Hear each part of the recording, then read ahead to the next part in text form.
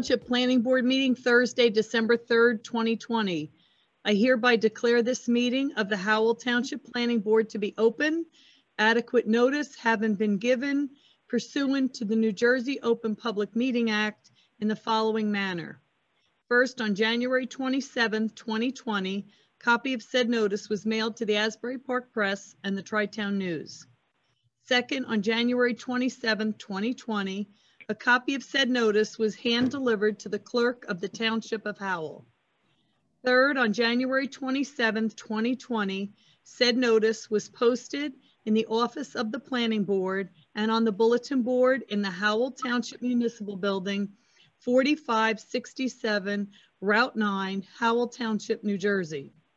On October 2nd, 2020, a notice was sent to both the Asbury Park Press and the Star Ledger that this meeting would be held remotely on Zoom using communication equipment due to COVID-19 restrictions. Please note that this meeting is being videotaped for possible future broadcast on Howell Township TV 77. For members of the public, you will remain in the audience until the chairman opens the hearing up for members of the public to ask questions or comment on an application. At that time, I ask you to raise your hand and you will be brought into the meeting one at a time. Thank you.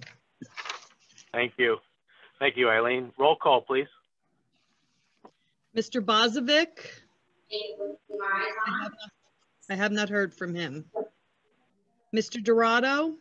Here. Mr. Husser? Here. Chief Kudrick has been excused. Mr. Leggio? Here. Mr. Nicastro? Here. Mr. Seaman? Here. Mr. Bavai? I have not seen Mr. Bavai either. I know he had trouble logging in. Mr. Everett? Here. Deputy Mayor O'Donnell? Here. Chairman Tannenhouse? Here. You have a quorum. Thank you. I think we go into the pledge. Is that correct? Yes, it is. All right. For those that can stand, please stand for the Pledge of Allegiance and a moment of silence for all of our first responders and those serving abroad and here. I pledge allegiance to the flag of the United States of America and to the republic for which it stands, one nation, under God, indivisible, with liberty and justice for all. Okay, do we have approval of minutes? We have no minutes this evening. Okay, do we have any vouchers? We have no vouchers this evening. Any in correspondence, we have a couple of ordinances. Yes, and I also have an email from Vince Halloran. He is the attorney for Omnikos Realty, which is the second application on tonight's agenda. They were supposed to meet with the Environmental Commission. Unfortunately, they could not meet with them in November due to other applicants being scheduled prior to them. So they now have an appointment with the Environmental Commission on December 9th.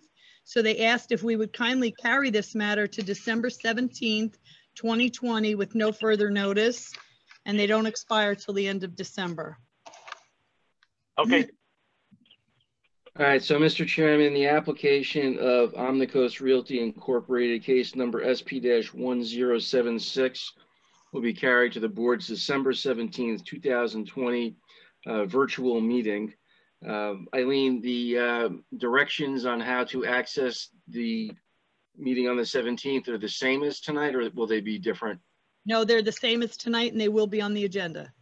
Okay, and the agenda will be available at least 10 days prior. Yes. All documents associated with the application are available online. The meeting begins 7 o'clock. There will be no further notice to property owners. Thank you. The only other thing I have is the dates for next year. I'll send them out tomorrow if everybody could look at them so we can discuss them at the meeting on the 17th. There are a few more conflicts. And after that, the only other thing we have to comment on the ordinances tonight. Okay. If you guys didn't see in the background, it seems that my daughter's swim meet ended a little earlier than anticipated. So, Mr. Cuchero, I'm going to let Nick take over as the chairman for right now, and I'm going to listen in and make comment appropriately, if that's okay. The meeting is now yours, Vice Chairman. Okay, so we're moving on to correspondence and the ordinance reviews for consistency with the master plan. I guess, Eileen, we have 4 of them tonight. Yes, we do. So A being ordinance 020-18 to amend chapter 188-4 of definitions. Yes. I don't know if you want to go one by one, Ron, or Mr. Chairman, yeah, we'll go one by one, and I'll just remind the board members that you're not approving or not approving anything. It's you're finding that there is substantial consistency with the master plan or not substantial consistency with the master plan. If you feel it necessary, you can also make comments. And, you know, I just went back just to kind of familiarize myself with it. Or refamiliarize myself. But for the board's edification, there is a New Jersey Supreme Court decision that talks about what substantial consistency is. And it's the Manalapan Realty v. Township Committee case, and it's a Supreme Court case from 1995. And essentially what it says is there could be some inconsistency with the master plan, but to find that there is substantial consistency, you have to show that you have to find that the proposed ordinance does not, and this is a quote from the case, substantially or materially undermine or distort the basic provisions and objectives of the master plan. So if you find that the proposed ordinance does not do that, you can vote that there is substantial consistency with the master plan. And I would leave it to our board's planner, you know, to offer his opinion as to, you know, the issue of substantial consistency. Sure. I agree with everything that Ron said. And with respect to ordinance 0-20-18 is essentially an ordinance that adds a definition for assisted living facility and craft distillery to the existing ordinance. This ordinance, as well as the other ones tonight, which comment on as we go. They're the result of a detailed, transparent planning process that began with the meetings of the master plan subcommittee with respect to the master plan reexamination report and the land use plan amendment. Those meetings were publicly noticed. There were numerous meetings, at least 5, if not more. And at each of those meetings, each of the recommendations within those 2 studies or those 2 reports were discussed in detail. And subsequent to the conclusion of those meetings, the master plan reexamination report and the land use plan amendment, they were both heard at a publicly noticed hearing before the planning board, discussed before the planning board, and approved. And those are the 2019 reexamination report and the 2019 land use plan amendment. With respect to these definitions, the craft distillery definition is actually mentioned in several places in both reports, and this definition is precisely consistent with what is recommended within both the master plan reexamination report and the land use plan amendment.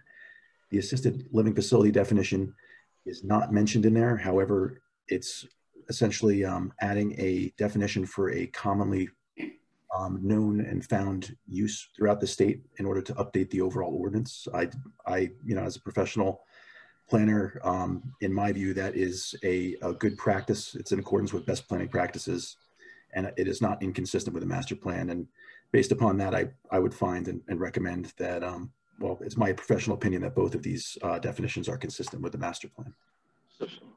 Substantially consistent. Substantially consistent. Thank you, Ron.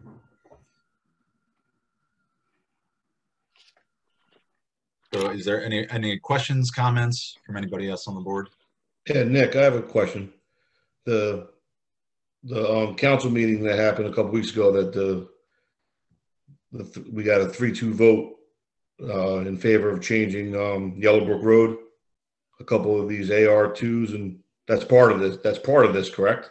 Well, let's get there. This is not part of this ordinance. Okay, so this is before that. Yeah, there's 4 ordinances on the agenda. That's one of them, but not this one. Okay. I have a question too. When was the last meeting for the master plan subcommittee? Did we even have one in 2020? There was no master plan subcommittees in 2020. There was no subcommittee even appointed in 2020. But the report was approved in 2019, not 20. Right. I just like 2020 is such a game-changing year. I got a little bit of concern of it, but yeah, just in case it helps, you know, for the record, the meetings in 2019 that led up to the adoption of the master plan re-exam and the land use plan amendment, it was all pre-COVID. They were publicly noticed, you know, and they were like I said, I think there were at least 5, if not around 8, I would say, meetings. So there were several of them, and yeah, it was a completely transparent process. Any other questions, comments? Ron, does the public get to comment on any of these? There's no public requirement. You can do it if you want, but there's not a statutory requirement. Okay. Being that, I will certainly open up if there's anyone that has comment from the public.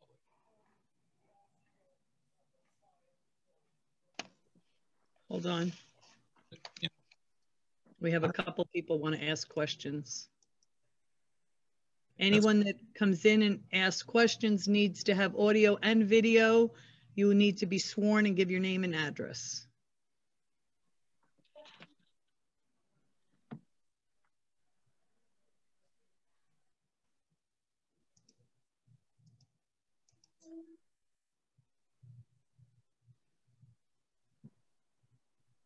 I have Joan Osborne here. Yes, I'm here. You need to have video. I don't know if I can do that, but I'm going to try.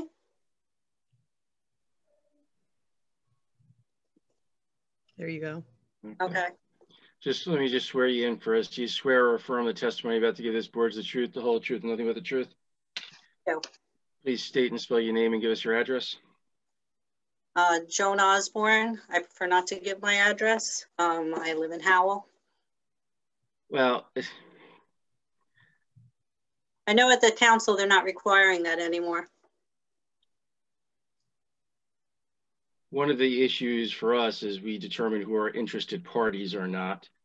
Mr. Chairman, I leave it to you, but I can tell you for development applications, that's not the law.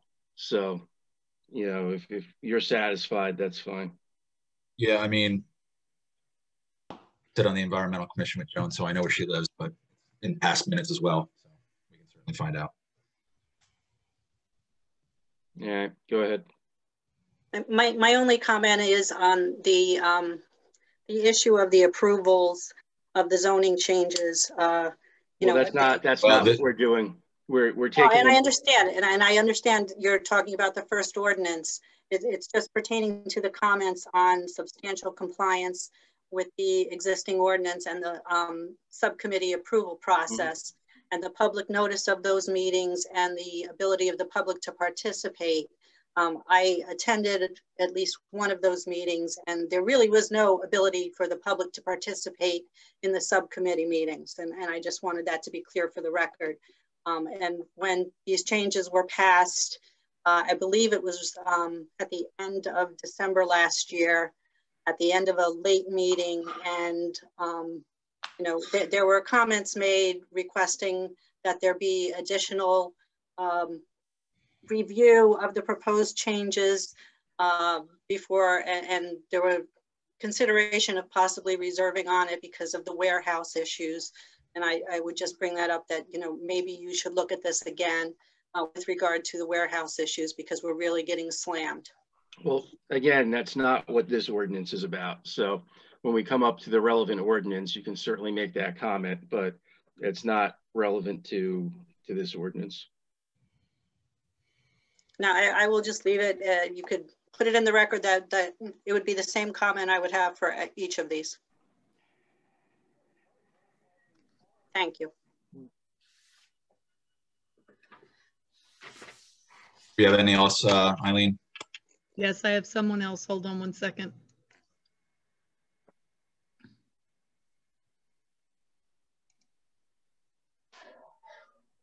Takes a little switching around, so you gotta give me a minute. Sure. I had another question too, if I may. Go ahead, Paul. If this was reviewed in 2019, why the timing? Why now? Why late 2020? We're not the governing body, so we take it as it's given to us. We're not the body that adopted it on first reading, so it's not an answer that we can give really. We have Tina Smilek in the audience. Tina, you have to go off of mute. Hold on. You swear or affirm the testimony you're about to give this board is the truth, the whole truth, nothing but the truth? Yes. Please state and spell your name for the record and give us your address. Tina Smilek, 33 Charles Street, Howell, New Jersey. Okay, go ahead. What's being changed in these definitions? What's the difference between the previous one and this one? In both these cases, there were no previous definitions. These are brand new definitions. Okay, so these are two new definitions. So we're adding, this doesn't only clarify what these are, it's adding them to our zoning, which we know where we don't have right now.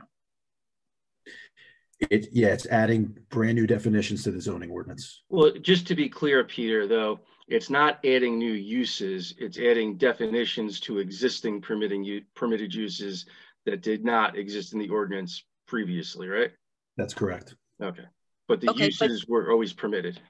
Do changing these definitions change the definitions for other zoning areas? Well, the answer is no. I mean, the issue was there was no definition. So if this was listed as a permitted use, it lacked a definition. So what it does is, rather than boards having to interpret what it means, there's now a plain language definition. So it doesn't change the permitted uses anywhere, but what it does is it more particularly, lays out what the use means, and it takes the interpretation out of the process. So what is the definition? Because us as residents do not get to see what you guys are seeing. What is the current definition that you're presenting? Peter, you want to do that? Sure. Yeah, so the definition for assisted living facility is facilities that include continuum of care services that include independent living, assisted living, and acute care beds, and the accessory uses that are customarily incidental to and located on the same lot as the principal use. Such accessory uses shall be for the exclusive use of residents and their guests and the staff of the facility. And then the second definition for craft distillery is a facility holding a limited license for the production of alcoholic beverages by the state of New Jersey, where the distilling of liquors is performed. Such a facility shall follow the provisions set forth in NJSA 33:1 through 10, subsection 3A through C. Okay, thank you. And just in terms of the availability, Eileen, I think on the township's website, there was an agenda that had links to the ordinances, correct? Yes. Okay. They have links to the ordinances? And they were also posted on the bulletin board when the council had their meeting. Yeah, but we're not allowed into the building. Right, but in terms of what you have easier access to, there were links on the actual agenda if you went, and in the future, for things that the board is considering, that's the common practice. Okay, I'll go look. Thank you. Okay. Thanks, Tina. Is there anybody else, Eileen? I have no one else. Okay, then we would just need a motion that proposed ordinance 0-20-18 is substantially consistent with the master plan. Do I have a motion? So moved. And that was Second. Mr. Nicastro with a second by? You can give it to Evelyn. Thank you. Roll call. Mr. Dorado, No. Mr. Husser, Yes. Mr. Leggio, No. Mr. Nacastro, Yes. Mr. Seaman, Yes. Deputy Mayor, oh, excuse me, Mr. Everett. No. I'm sorry, what was that, Dave? No. Deputy Mayor O'Donnell Yes. and Chairman Tannenhouse. Yes. Motion carries. Okay, the next correspondence is for ordinance O-20-19, which is to amend chapter 188-77 entitled Highway Development 1. Peter, do you want to take the floor on this one? Sure. You know what? Hold. Did I go ahead? Go ahead, Eileen. Yeah. You want me to start? You would. Okay. So this ordinance O-20-19 adds two new permitted uses to the two new principal uses to the HD1 zone, Highway Development 1 zone. The uses are, of course, the craft distillery and assisted living facilities. Both of those uses were, of course, the definitions in ordinance O-20-18 that we had just discussed. The recommendation here came out of the same process that I had referenced previously in my testimony about ordinance O-20-18 with respect to this recommendation coming out of the master plan reexamination and land use plan amendment process. This ordinance, particularly the craft distillery, was referenced specifically in both the master plan reexam, 2019 master plan reexam, and the 2019 land use plan amendment. And the assisted living facilities, again, since it wasn't referenced in those documents, it was added in as a definition. Now it's added in as a use in this zone. You know, for the same reasons stated previously, I think both of these definitions, one literally is recommended in both the master plan reexam and the land use plan amendment. The other, I think, is simply an updating of the ordinance and an updating of this zone to reflect a suitable use for the zone. It is a highway commercial zone. So in my opinion, this ordinance amendment is substantially consistent with the master plan. So Peter, just before we go on then, the question that I asked you with regard to the definitions, I think you need to revise your answer a little bit. That, I mean, craft distilleries and assisted living were permitted uses in many zones, but they are being added as a new use in the HD1 zone. That's correct.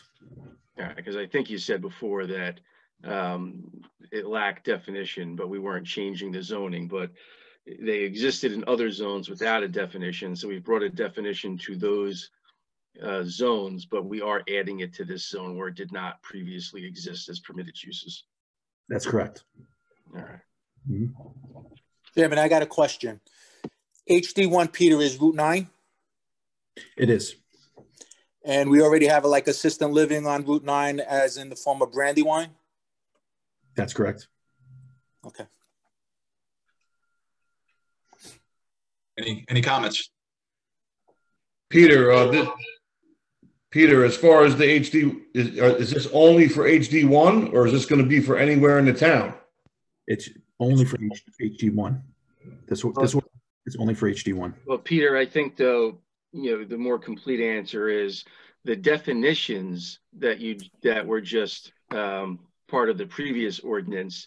Those definitions apply to these uses no matter what zone they are in. This ordinance, however, makes those two uses permitted uses in the HD1 zone where they didn't previously exist.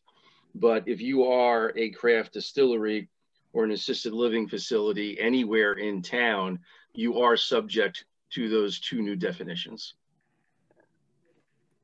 Mm-hmm. Agreed. Peter, that's the problem that I have. Why I voted no on the first one. I don't want these popping up all over town. Okay. But they're popping up on HD1 zones, Route 9, correct, Peter? That's correct. Yeah, this ordinance is, I mean, this change is specifically for the HD1 ordinance, and I'm not sure that craft distilleries are permitted in many other zones throughout the town. Well, we need to make sure where they're permitted. I don't have a problem with the craft distilleries or the assisted living is going on HD1. That's fine. That's all I'm asking, Peter. I'm not trying to.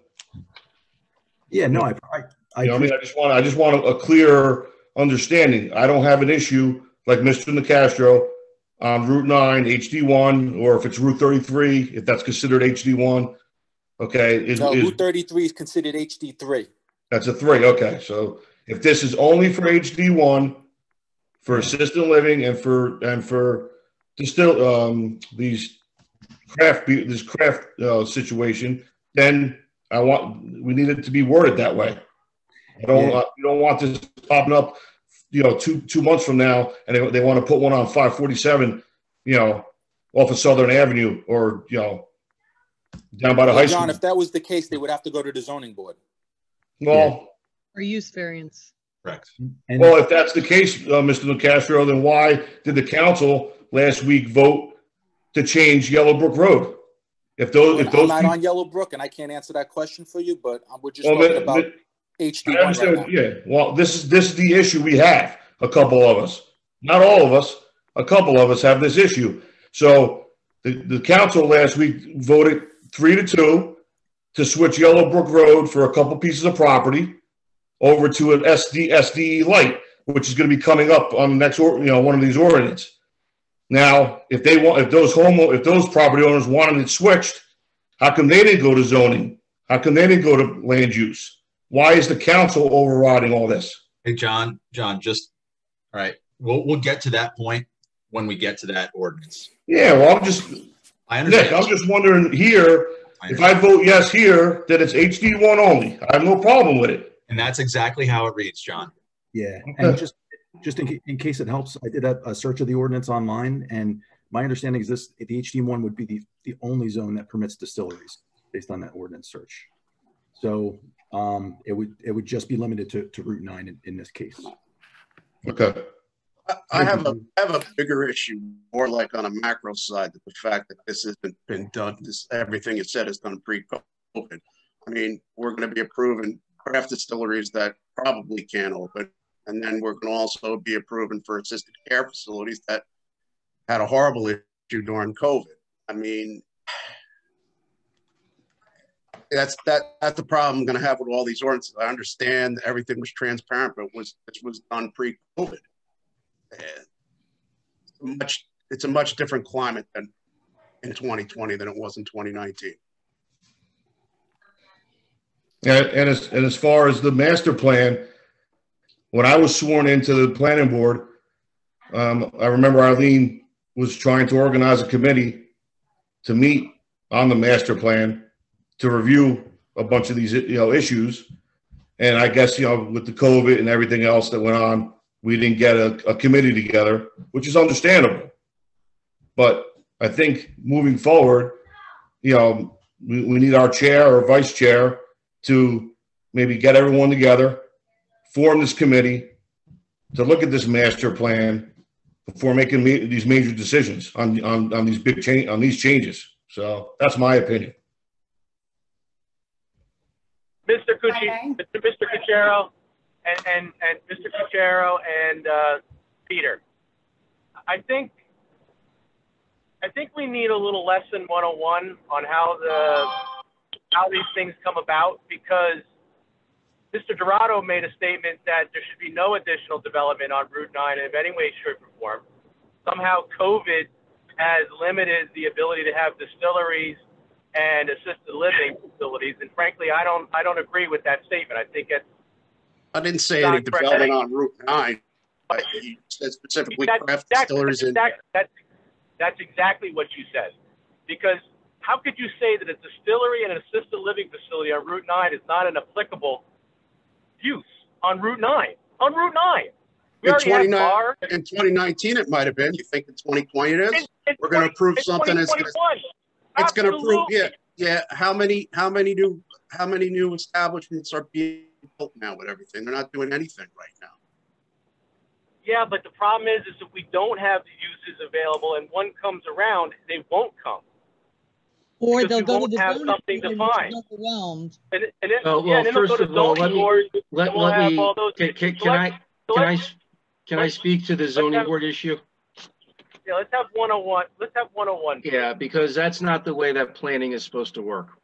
So Right. the way that the process that the municipal land use law lays out and the process that has been announced in our courts is that zoning is supposed to be done through through ordinance, not variance. You're not supposed to take it sort of in a ad hoc basis and determine on individual basis what's going to go in a particular zone.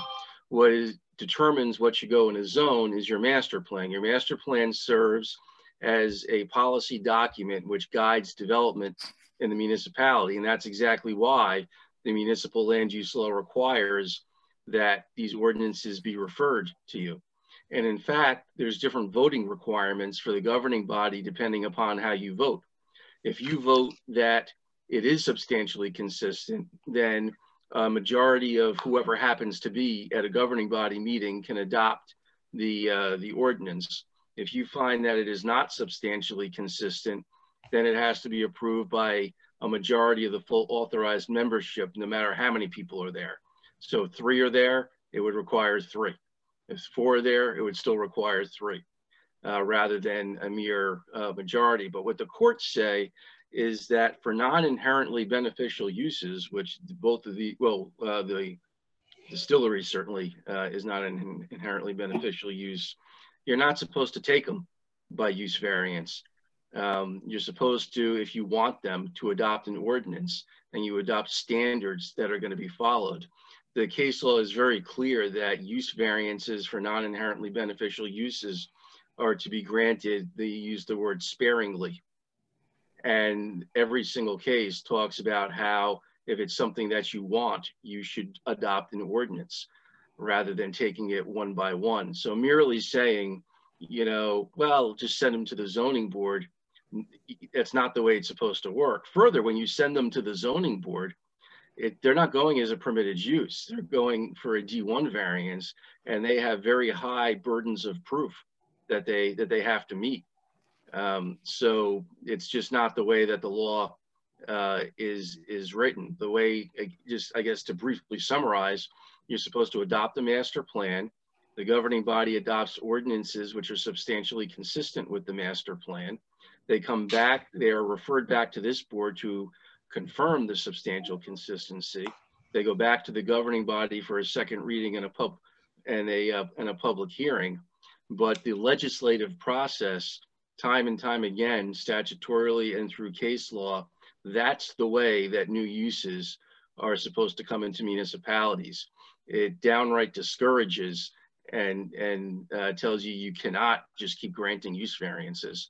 Because at some point in time, what you also do is, according to the case law, you usurp the legislative function of the governing body. If you start granting a bunch of use variances for particular uses in a zone, you've defeated the zoning, which is adopted through an ordinance, and you've actually taken on a role that is exclusively within the jurisdiction of the governing body. So the whole system is set up this way, that there's a legislative way to permit new uses, and you're not supposed to do it, you know, via the zoning board process if you can avoid it. And Ron, would it be fair to say that by actually defining where we want these types of uses, which are uses that are used in the state of New Jersey elsewhere, if you don't define it, then the developer, if they could prove the appropriate hardship and the variance is necessary to be granted, they get an opportunity to put it wherever they want in Howell. However, if we actually define it and say where we want to have it, they really have a real heavy road of where, you know, if they want to put it, if it's not on our H1. Well, I would say that when you are not an inherently beneficial use, you have a substantial burden under the Medici case, which is a Supreme Court case. You have an exceptionally high burden when a governing body has actually engaged in the legislative process and made a determination as to where in the municipality you should go, because then you are going against you know, an actual legislative process rather than the absence of a legislative process. So the first is hard. It's exceptionally, or it should be exceptionally hard after the legislative process. So Ron, that goes back to what I just said before about what the council did, you know, at the last meeting, by them voting to change those zonings to the SED light. Didn't they just bypass everything you just talked about? No, because the council it's a two-part, or actually a three-part process. So they didn't adopt a zoning ordinance. And Peter, just to make sure, that's one of the ordinances we're looking at tonight? It is. Okay, so in order to get the process started, you have to have what's called a first reading or introduction. It's not adopting the ordinance. All it is saying that the council intends to hold a future public hearing on it. And what it allows for is that ordinance to be referred to this body for determination. It then goes back to the council and they'll have a second reading and a public hearing, and there'll be a vote to adopt it. That vote was not to adopt, it was just to introduce. So okay. The zoning hasn't changed yet.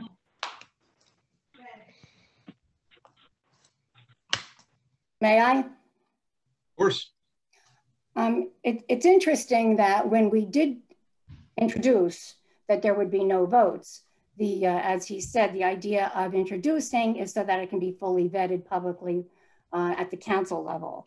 Although this has been fully vetted with the master plan subcommittee, and although it be 2019, the end of 2019, you're right, COVID came along. However, I don't think that we should put off properly zoning anything because COVID is here. I think that we can safely assume at some point in time, we will be somewhat COVID free without the restrictions that we have endured. So I don't look at COVID as a reason to deter doing our job at the council level, let alone at a planning board level. So that argument I would find empty. Any other comments? Mr. Chairman, I have one other thing for Peter. Peter, because I know we're losing focus. Mr. Leggio's focused on SED Light, but I want to go back to the HD1 zone for these two specific uses. Age restricted. It's my understanding as people age out of their homes, people that live in Howell, they want to stay close to their families. Their kids live in Howell or a nearby town. And that these age restricted homes give the ability to people who can't stay in their home but want independent living and still stay by their grandchildren and by their family members. This is why this definition is now being explained as why it is, and that we already have them existing already in Howell. Is that correct? That's correct. Yeah, it helps bring existing uses more into conformity, and it also helps increase the variety of housing options in the community, which is one of the purposes of the municipal land use law. And microbreweries came up because back in, I believe, 2017 is when they started popping up in towns like Belmar and other areas. And this was the new trend.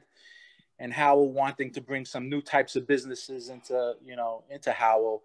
The microbrewery seems to be like the hottest, or one of the newest things coming out. And again, that's why the master plan subcommittee looked at this use. That's correct. Yeah. I mean, over time, new uses come about. Some uses, distilleries have been around for a while, but not as prominently as they are now. And it's so when you have members of the community who say, oh, another bank, another CVS, or another Dunkin' Donuts, and the master plan subcommittee and the master plan come up with new uses to recommend for the governing body, this is the process that they go through, correct? That's correct. Thank you. Mr. Nicastro, just to clarify, I don't want to go back and forth with you, okay? I have no issue on Route 9 with these changes. Okay, so make the record straight. I do have an issue in other parts of town. So whatever way you're going to spin it, when we get to the next one, you and Evelyn want to spin it up. Whatever you guys want to do, make it seem like the planning board doesn't want to put this stuff through. Let's clarify the way it's supposed to be clarified. I don't have an issue with clarify, John. John, if you read the ordinance says the two uses are for the HD1 zone. And that's it. You clarify. No more, no less. Peter clarified it, but before he didn't clarify it, and with the help of Ron, now we're okay. So you want to vote on it? No problem. Good. Okay. So we're good. Let's move. I will be honest. Awesome. Thank God Brian's home. Thank you. I'm home. It's been a pleasure.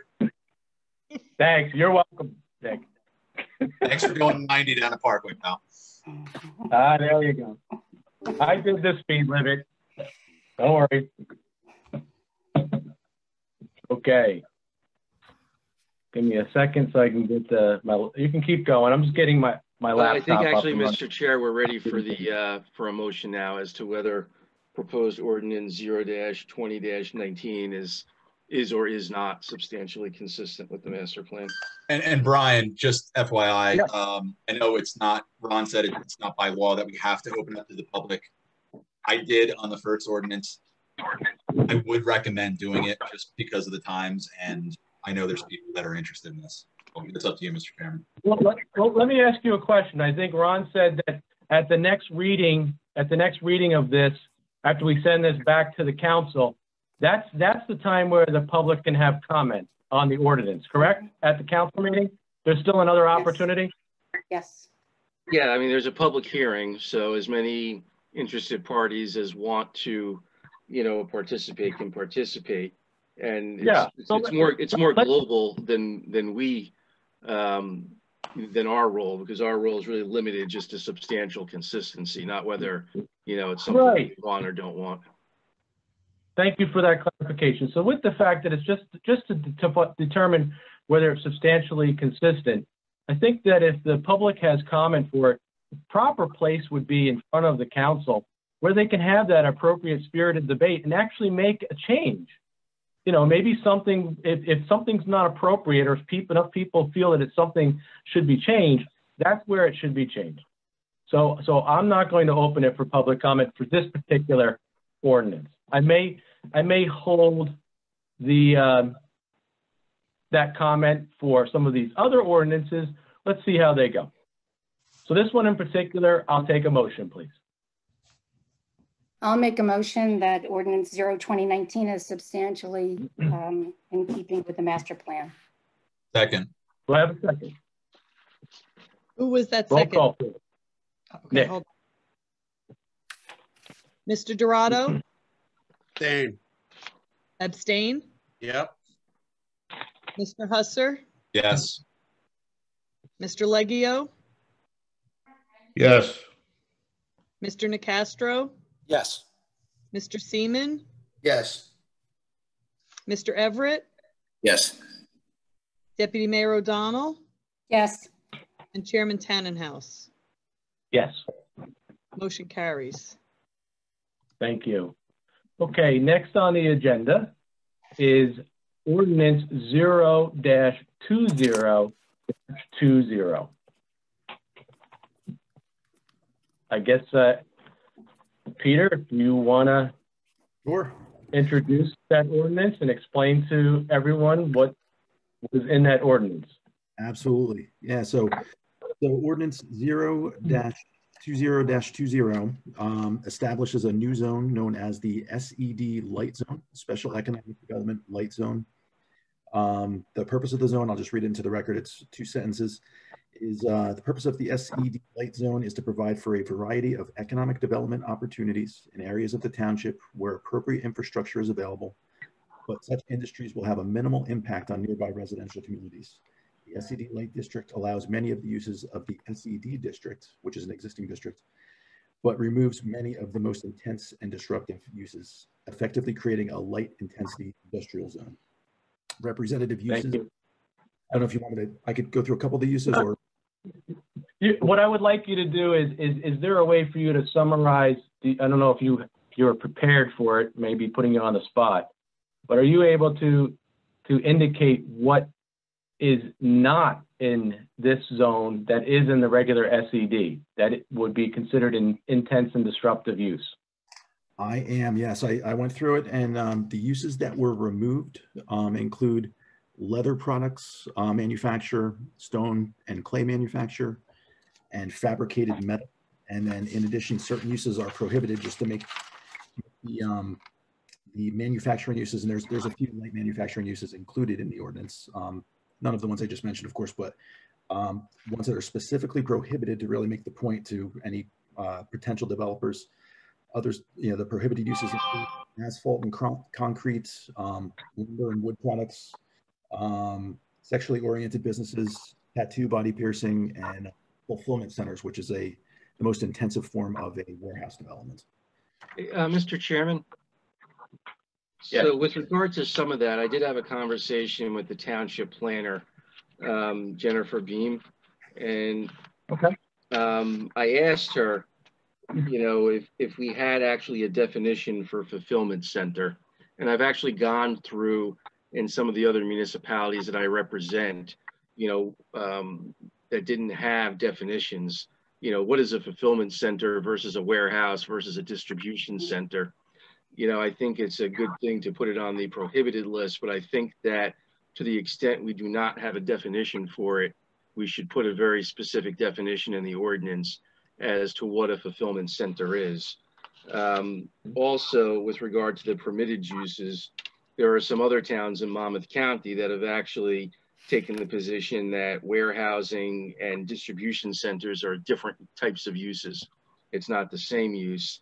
So to the extent that we may need to straighten that out in, from a definition standpoint, I would recommend that also.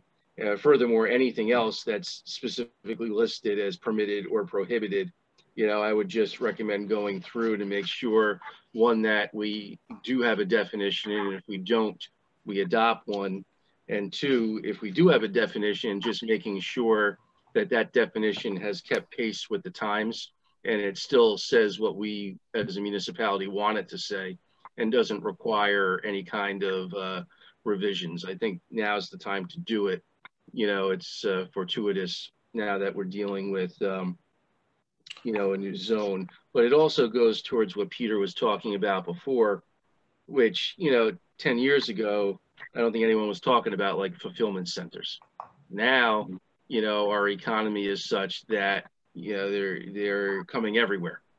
And, it's always a struggle to have your ordinance keep track with technology and to keep track with modern trends and uses.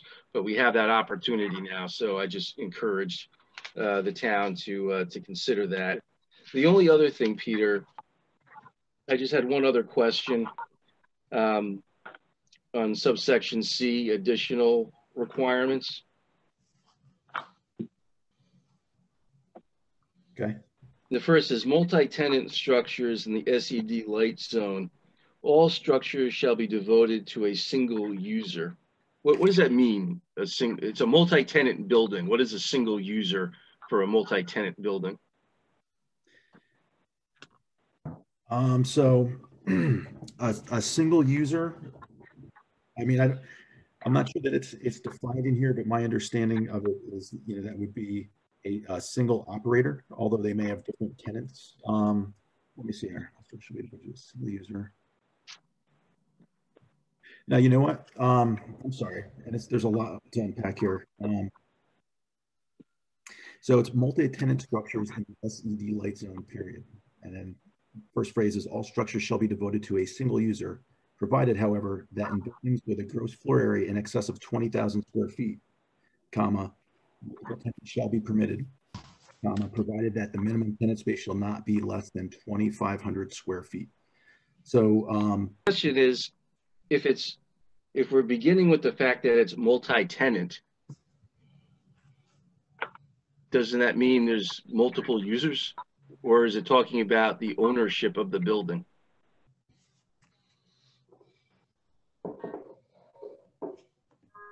Because multi-tenant means it's not single tenant.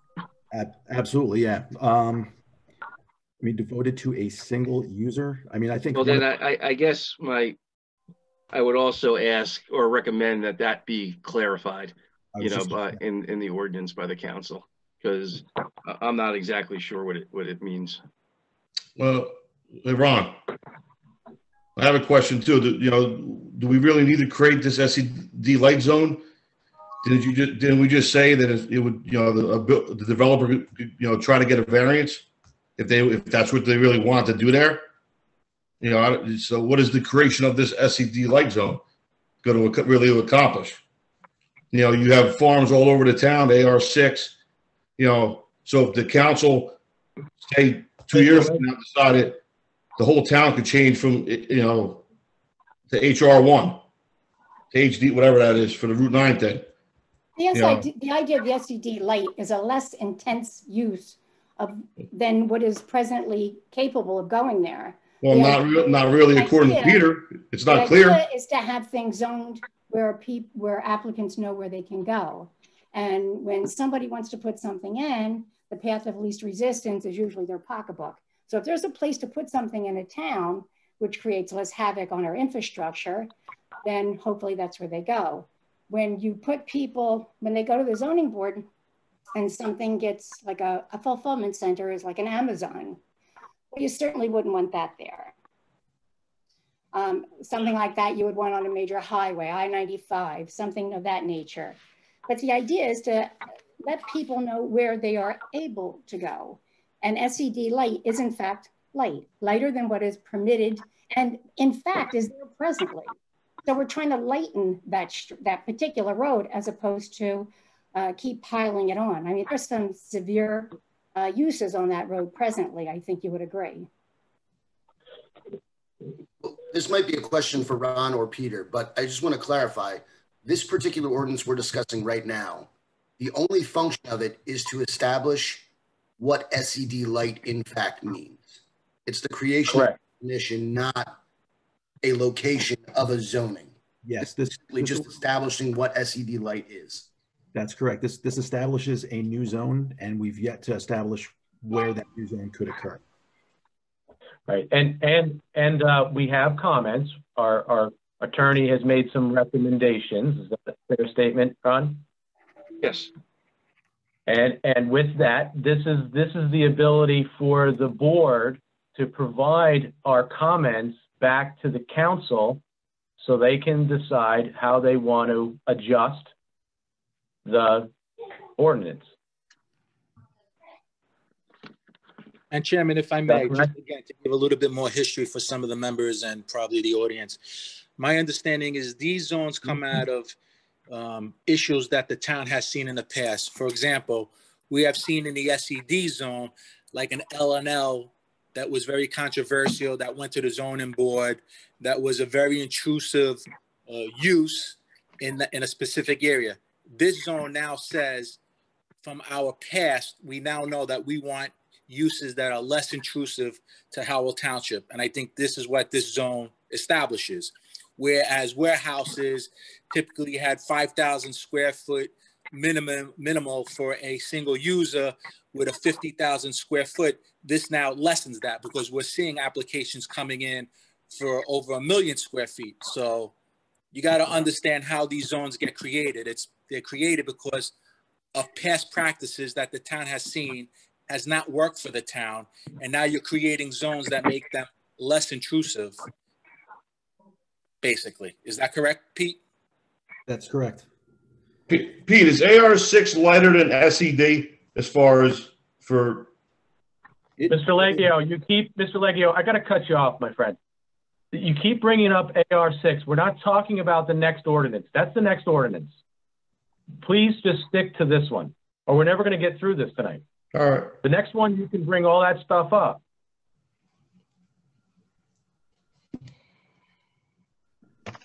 It's just simply, as a board, do we feel that an SED light ordinance and definition of that is substantially consistent with the master plan? And our attorney has made some recommendations that in some ways it's not. There's some lack of some definitions that need to be clarified. No, I didn't mean to say it was not substantially consistent. I was just seeking clarity on, on what some of the text was and recommending definitions so that there was no ambiguity in the future. If I meant, if I came off as saying it was not substantially consistent, it wasn't, I apologize, it wasn't my intent. Thank you for the clarification. Just to add to that for the purposes of the record, my professional opinion, just to kind of conclude, from where I started, is that, since this came out of the same process that I had referenced previously from the 2019 Master Plan Reexamination Report and the 2019 Land Use Plan Amendment, the language in this ordinance was recommended in there. This language is essentially virtually verbatim from those documents. So I would find, similarly to the way I found the previous ordinances, that this is also substantially consistent with the master plan.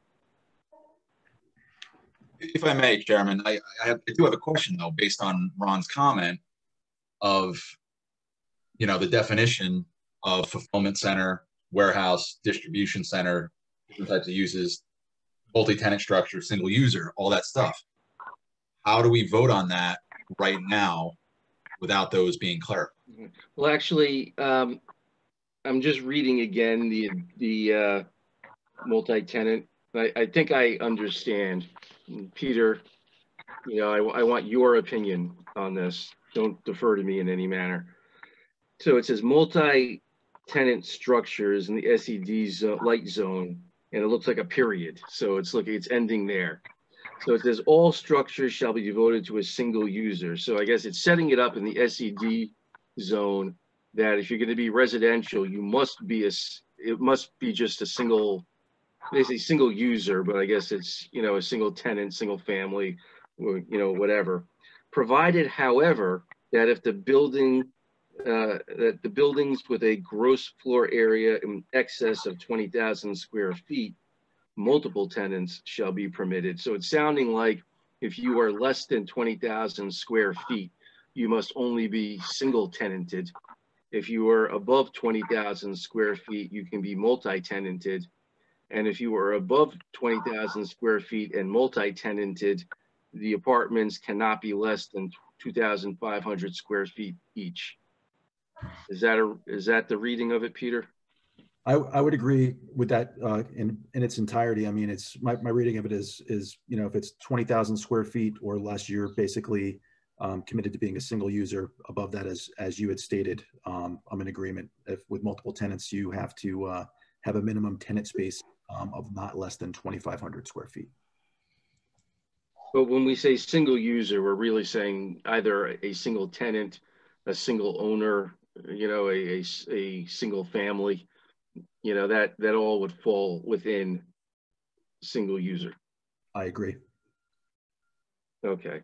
So I think, Mr. Chairman, that brings some lucidity to that issue. Now, the other question with regard to the definitions, I think that, you know, the board can probably determine that it's substantially consistent or not substantially consistent, but just recommend that, you know, it not be left to discretion as to what those or interpretation in the future as to what these uses mean, that they just be formally, you know, defined. But as a general matter, you know, the uses themselves, you know, either are or are not substantially consistent. Thank you. Okay. And again, this is going to be going back to the council with our recommendations, and at that point, the public has an option to further discuss this ordinance with the council and provide input and feedback where the council can make additional changes to this ordinance. Is that a fair statement, Mr. Cuchero? That's a fair statement. And, you know, depending upon what the quantum of a change is, sometimes it actually requires a reintroduction and a re-referral if the changes, you know, are so substantial in nature that they, you know, change the fundamentals of what the, you know, original ordinance was.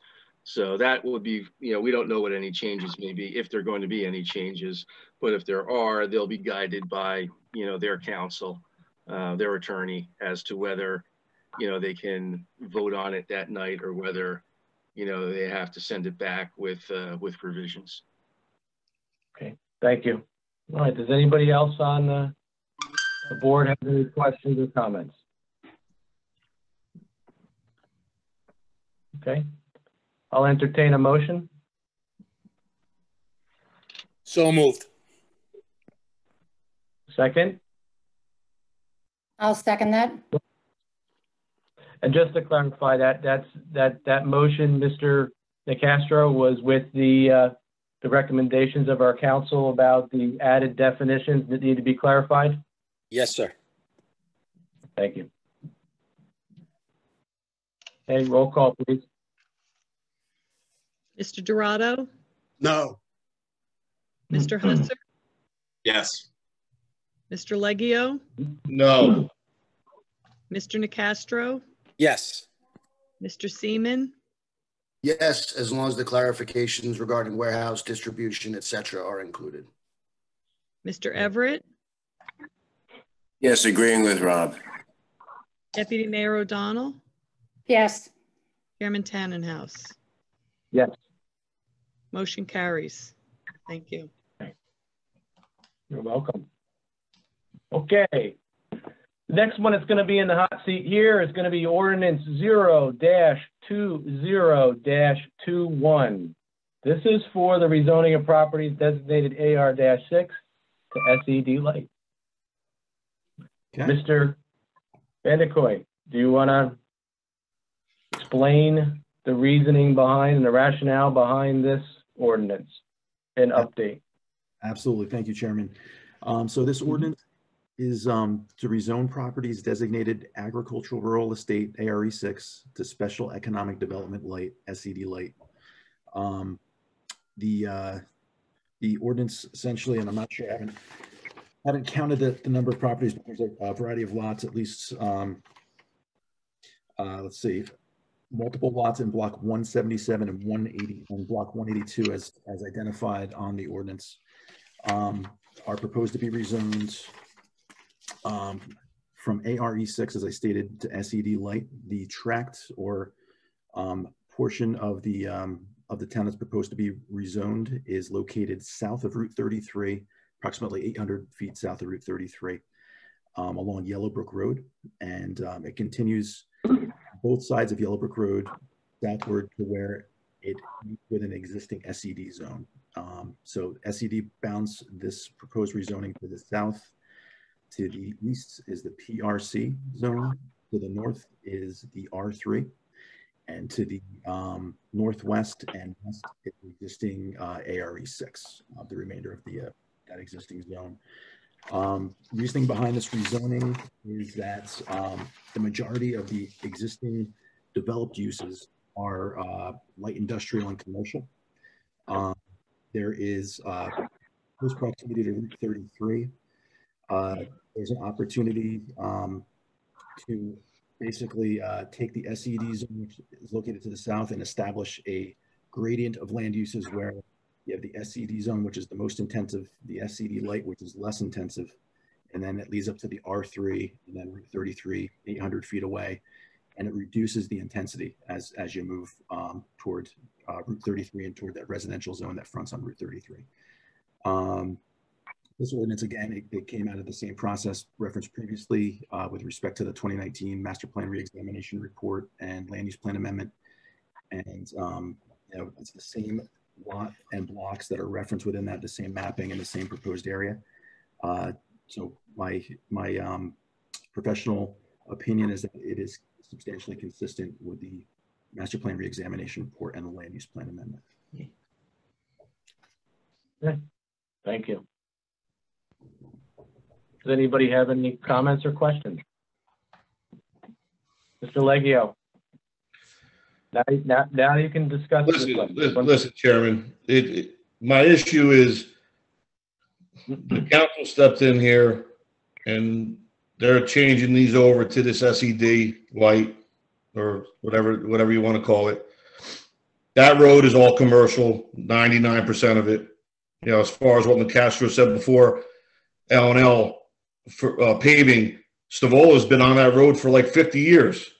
You have the concrete plant on that road. You have Arms Construction's been there for 50 years. That road's commercial. You know what I mean? So I just don't understand why the council had to step in to change these zones. If somebody wants to buy that property and change it over to SED light or SED, they should follow the proper channels. They shouldn't. The council shouldn't be making those decisions. I'm concerned for the future. Okay, in other parts of the town that have AR6, AR3, are they going to do the same? Are they going to come in and say, you know what, time to change this road over, time to change this road over?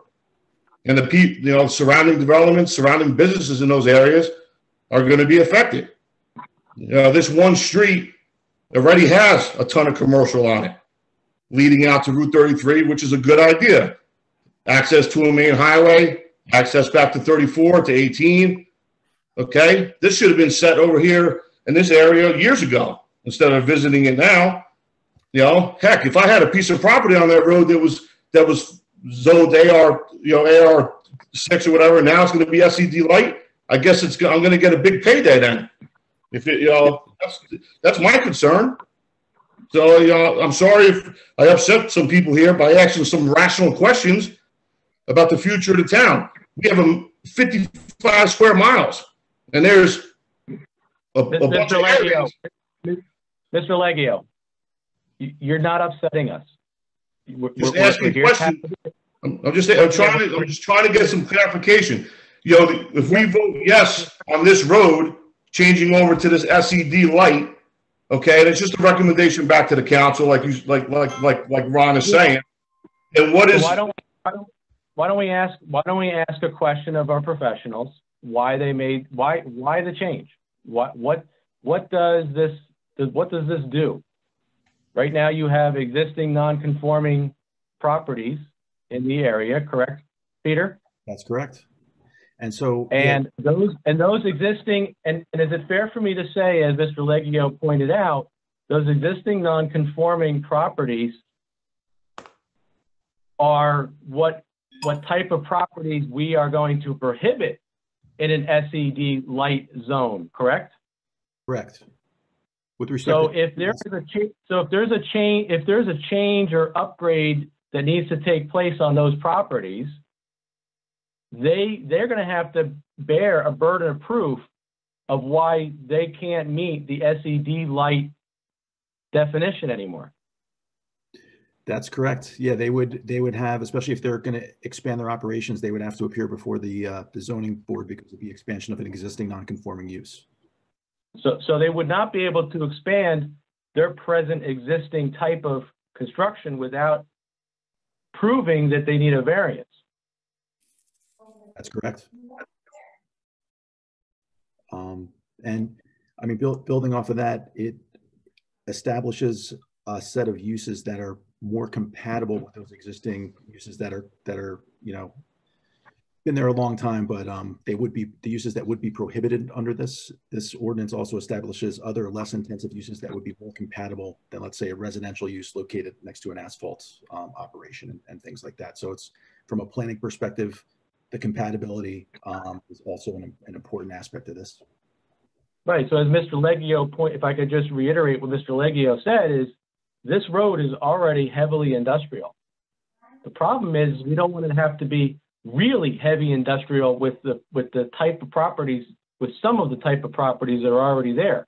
We like them to be a little bit of a softer industrial type of property, and therefore we're rezoning it as SED light so that it makes sure that it does stay that way. If I may? Yeah. But if you add warehouses, distribution, fulfillment, some of the things that we talked about, this actually going to create much more traffic than the asphalt or some of the heavy industrial thing. Well, and that's my concern, because that can't handle that traffic. Yeah, fulfillments are prohibited uses. Well, warehouses are the same principle, where they make their money by taking in freight and then pushing it back out. And every warehouse wants as many possible trucks to come in there. So I don't know if this is a great area for that. I don't want to say anything for the council, but I think that may be why in the last ordinance we all made a recommendation that fulfillment needs to be defined. And that's probably a good start for a reason why, Mr. Dorado. Well, fulfillment's different than warehouse. Fulfillment actually takes in a product, and that's Amazon. Warehouse is they lease spaces to other people, and other people have their products in there, whether they're industrial or whatever, and then they ship them in and out. Raw materials could be stored there. I mean, I deal with them on a daily basis. Just because it's not fulfillment, warehouse is the same thing. it's as many trucks on that road. If you have a lot of trucks on that road, which definitely can't handle it because Route 33 there is a logistical nightmare, you're going to have a bigger problem than you do now. Well, and that's why the definition is important, because at the end of the day, you know, a warehouse is what it's going to be defined as. A fulfillment center is what it is going to be defined as. And our recommendation is that it should not be based upon, you know, what we believe the use is to be. It is, they will define what the use is.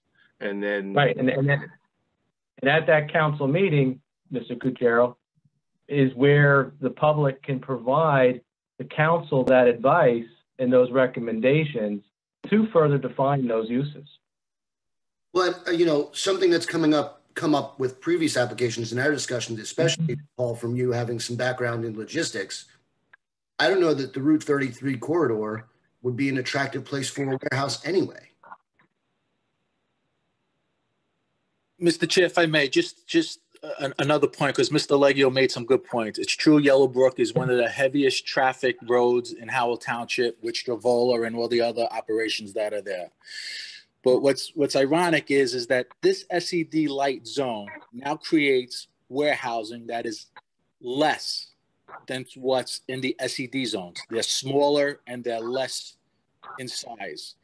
Clearly, some members aren't just reading or doing their homework to understand what this zone is creating. Warehousing's the same, whether you got 4 20,000 square foot warehouses or one, it's moved the same amount of trucks. You don't use warehouses. What do you know? It's less intrusive and they're smaller. The question becomes whether the council decides whether they want any more warehousing or not. That should be the subject. But clearly, this zone is creating less intrusive uses that's already existing on Yellowbrook. So, John, you got it right. You got Stravola, you got L&L, you got all these heavy uses. And if I believe, because I read the master plan examination report, in 1970, this zone was originally SED, industrial use. In 1980s, I believe, and Pete, you could correct me if I'm wrong, it was changed to ARE6. And although we're in 2020, you know, at some point, whether you think it's too long or should have happened earlier or whatever, that's not really the issue. The issue is we're correcting an issue now. So the question becomes, do you want to correct the issue now or just leave it as it is? But to your point, Mr. Nicastro, my issue with changing the AR6 to this LED light, we're setting ourselves up for the future for some bad decisions down the road. This road that's in question could handle this, you know, well, whether it could handle it or not, you know, we have to listen to some traffic guys, and we need a light on 33. There's issues over there. A lot of residential with the retirement villages that are going up. So I'm sure those people aren't going to be happy with more warehousing or whatever it's going to go in. But that's not for us to say or not. Okay. But I'm worried about other pieces of property in this town on 547 Squonkam Road, on, you know, out on the back roads, you know, heading into Jackson, that are AR6. Then you're going to here we go. We're going to, you know, roll up a warehouse. No, that's not fair. That's not fair, Mr. Leggio. And John, just to your point, see, there's a process. And when the reexamination, when the master plan subcommittee does these reexaminations, there's a process. They look at things individually, and then, you know, the transparency is that's when these discussions take place. If that statement was true, what you're saying, then they would have did other areas. You know, they look at these areas specifically based on the facts. So can that issue happen down the road? Yes, but there's a process for that. That's not what is that issue at hand now. Yeah. You don't know what the future's going to hold. You don't know what future governing bodies and visions are going to be, or future residents' visions are going to be. But you're right. Can it happen? Yes, but that's not what's happening now. That's why there is a process, and these reexaminations take place every 10 years or sooner. Well, I understand your point. It's concerning. To the residents in this hand is now. The hand is they looked at a specific area now, an area of Yellowbrook that's heavily industrial, and do they want to make it less industrial and make it more suitable what's surrounding it? But I think one thing we have to be aware of too, and you know, Mr. Leggio makes this point, Mr. Dorado does, everybody does. We constantly are talking about warehouses, but there's 24, I believe, close to 24 permitted other uses in the SED light zone. some of which could be quite desirable, especially to the people local to that, living in the adult communities, to have a new deli or pharmacy or whatever the business may be. I mean, we're pigeonholing it to warehouses, which I realize is a matter of contention. But I think we also have to look at all the other opportunities as well. You know, we're pigeonholing it to the developers that are going to make the most money on whatever's going to go there. You know, people aren't going to build stuff that isn't going to make money for them, and we're not being considerate of, you know, everything that surrounds that area. Have you been over there at rush hour or even before rush hour? It's heading out from on to 33 over there. It's crazy. Even Cranberry Road back in the Farmingdale. You know, it's heavily, you know, run by trucks right now. So here we go, SED light and more tractor trailers, more traffic. So, you know, I don't live over there, so whatever. I don't agree with this, but, you know, you guys could try to convince me, you know, the other way. I'm only one vote, so. I have a question. Peter, the farms that are there are not necessarily working farms as most people, I think, would think of.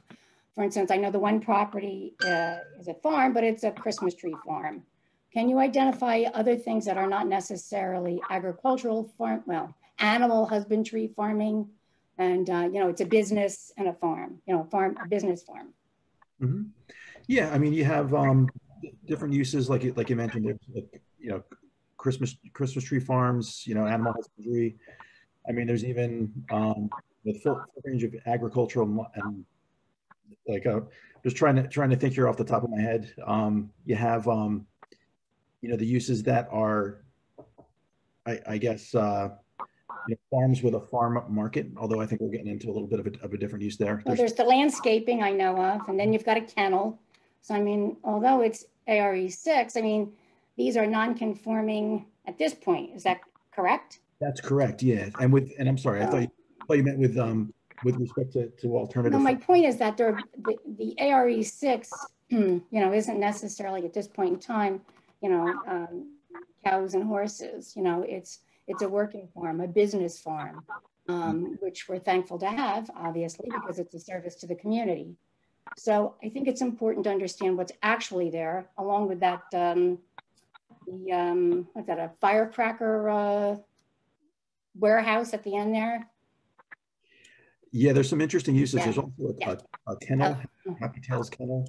So there's a variety of commercial uses. An interesting mix for sure.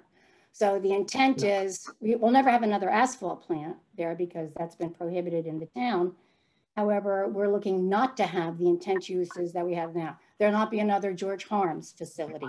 There'll not be another L&L, which was the pipe plant, which was incredibly invasive use, you know, very strong, not invasive, very heavy duty use.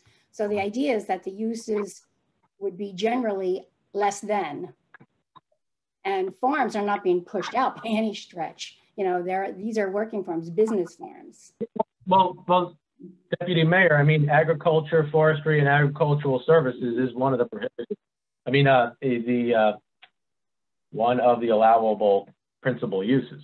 Yeah, but my point is that there's things that are there now that's not necessarily a simple residence. I mean, this is a street of a multifaceted uses. So the idea is to prohibit the very heavy uses that is there.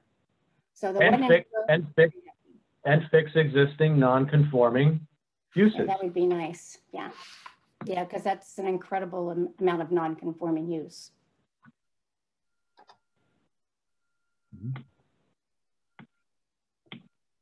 Okay. Does anybody else have any comments?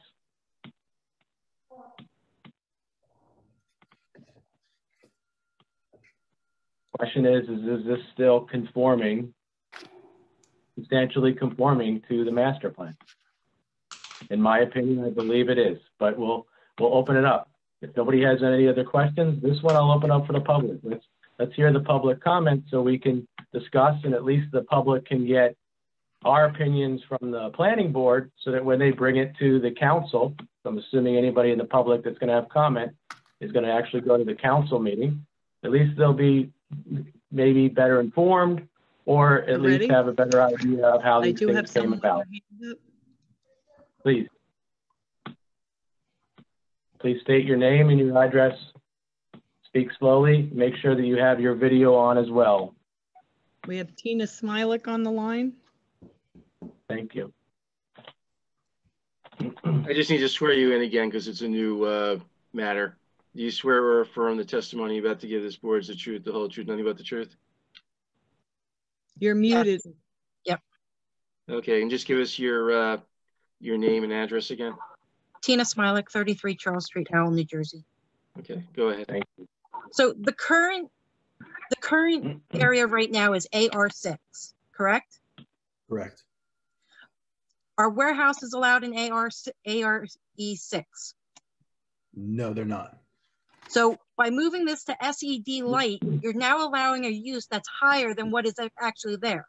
You're not actually saving us, you're causing it to be, you're allowing more uses to it. Leave it ARE6 and you don't ever have to worry about warehouses or anything going there. And there is qualified farms there. I know Deputy Mayor said there's hardly anything there. Like, it doesn't matter what the farms are. I didn't say that. And there are qualified farms. I believe the tree farm is qualified, but that the taxation of that property really isn't relevant. And how many acres is that?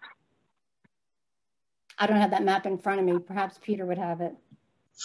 I don't have acreage by parcel, but the uses that are being introduced, there's actually, the asphalt plant is probably one of the most intensive uses.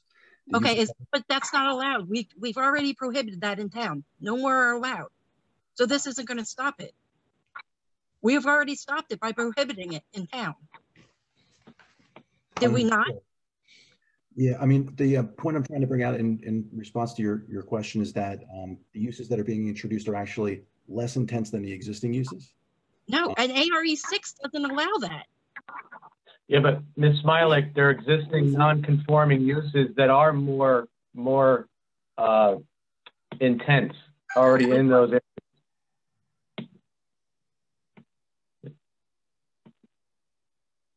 Okay. Do you have any other questions for our professionals? We want to make sure that everybody is properly informed. What are we missing here? The town has prohibited both. It has prohibited asphalt and those plants in all of the town, in any zone. So this isn't prohibiting anything. You're actually making this worse by changing it to an SED. How many people are sitting there on planning board that actually looked at this master plan? How many people are still on planning board that actually voted on it and saw the presentation? Smilek, these are things that you can bring to the council. I don't think that these type of comments and questioning is appropriate for the planning board. We're here to give you information. The planning board, how much you know about this property before you vote on it is not. Ma'am, I don't think that's an appropriate question. Okay, I'll end it with this. You're moving from ARE6 to an SED light. That is going backwards with our master plan. It's going backwards, and you're going to hurt this town by pushing this through. So any of you planning board members that decide to vote yes on this, just know you are voting yes to sending this town down the wrong road. Okay. Ron, can you again explain what the planning board's role in this, that we're not introducing an ordinance, we're voting what we're voting on again? You're sitting here saying that an ARE6 zone, an SED zone is less than an ARE6 zone, and that's not true. Tell the truth. An ARE6 zone, leaving it as is less invasive to this town than changing it to an SED light zone. Is that not true? Ron, and I think our professionals need to provide some comment on that. Do you have any advice on how to respond to that? Well, I can only tell you what the jurisdiction of the board is. So the statutory task of the board is to review the proposed ordinance and determine whether it is substantially consistent with the master plan. And notice how my questions aren't getting answered. That's because there is no answer. SED light is ARE6. Leave the area alone. Or you know what, Mr. Chairman, how about you appoint some people to the master plan committee that hasn't been done all year? No. By all means, if someone gives me a budget, I'd be happy to do so. Well, then let's talk to the council. I'm sure you will have Well, full Mr. support Chairman, of any resident to redo our Mr. master Chairman, plan. Mr. Chairman. Our master plan needs to be taken precedent here. You guys are taking an ordinance and you're going to pass this ordinance and it's going to make it worse for every resident in the state, and especially in that area. Mr. Chairman, Mr. Chairman, first of all, the planning board does not adopt ordinances. The ordinance has been introduced by the governing body. It has not been adopted. If this planning board denies this, so Mr. Chairman, I can go on mute if no one wants to listen to me. You know, if anyone wants to listen, I'll speak, but I'm not going to compete. Ms. Smilik, how do you want to handle it? Do you want our professional to tell you what we can and can't do? Yeah, I'd like to know I want to know how the SED light zone is better than the ARE. Then you got to give them a couple minutes to. Can you give them a couple minutes, please? Absolutely. It's not really a matter of what's better or not better. It's a matter of, is this something that is substantially consistent with the master plan? So when you look at the master plan for this area, you look to see, are these the types of uses that the master plan is recommending? Is it promoting them? Or is it not the type of uses that are being promoted in the master plan? And I'll just bring it out again, what the New Jersey Supreme Court said. And it is, again, it's the Manalapan Realty v. Township Committee, 140 NJ 366. It's a 1995 New Jersey Supreme Court case. And it said that what you're looking at is, does the proposed ordinance, does it not substantially or materially undermine or distort the basic provisions and objectives of the master plan? So you're looking to see whether the proposed ordinance has that effect on the master plan. What if the planning board disagrees with the master plan? Can they ask to review the master plan, or they don't have that choice? The master plan is the planning board's document. It's not the governing body's document. Yes, but most of the people on the planning board now I will, Ms. Smilik, I'm trying to answer your questions. So you make statements and some of them are not exactly accurate. I'm trying to, place them in their proper context, and we can have a discussion about it, but I need to be able to do that.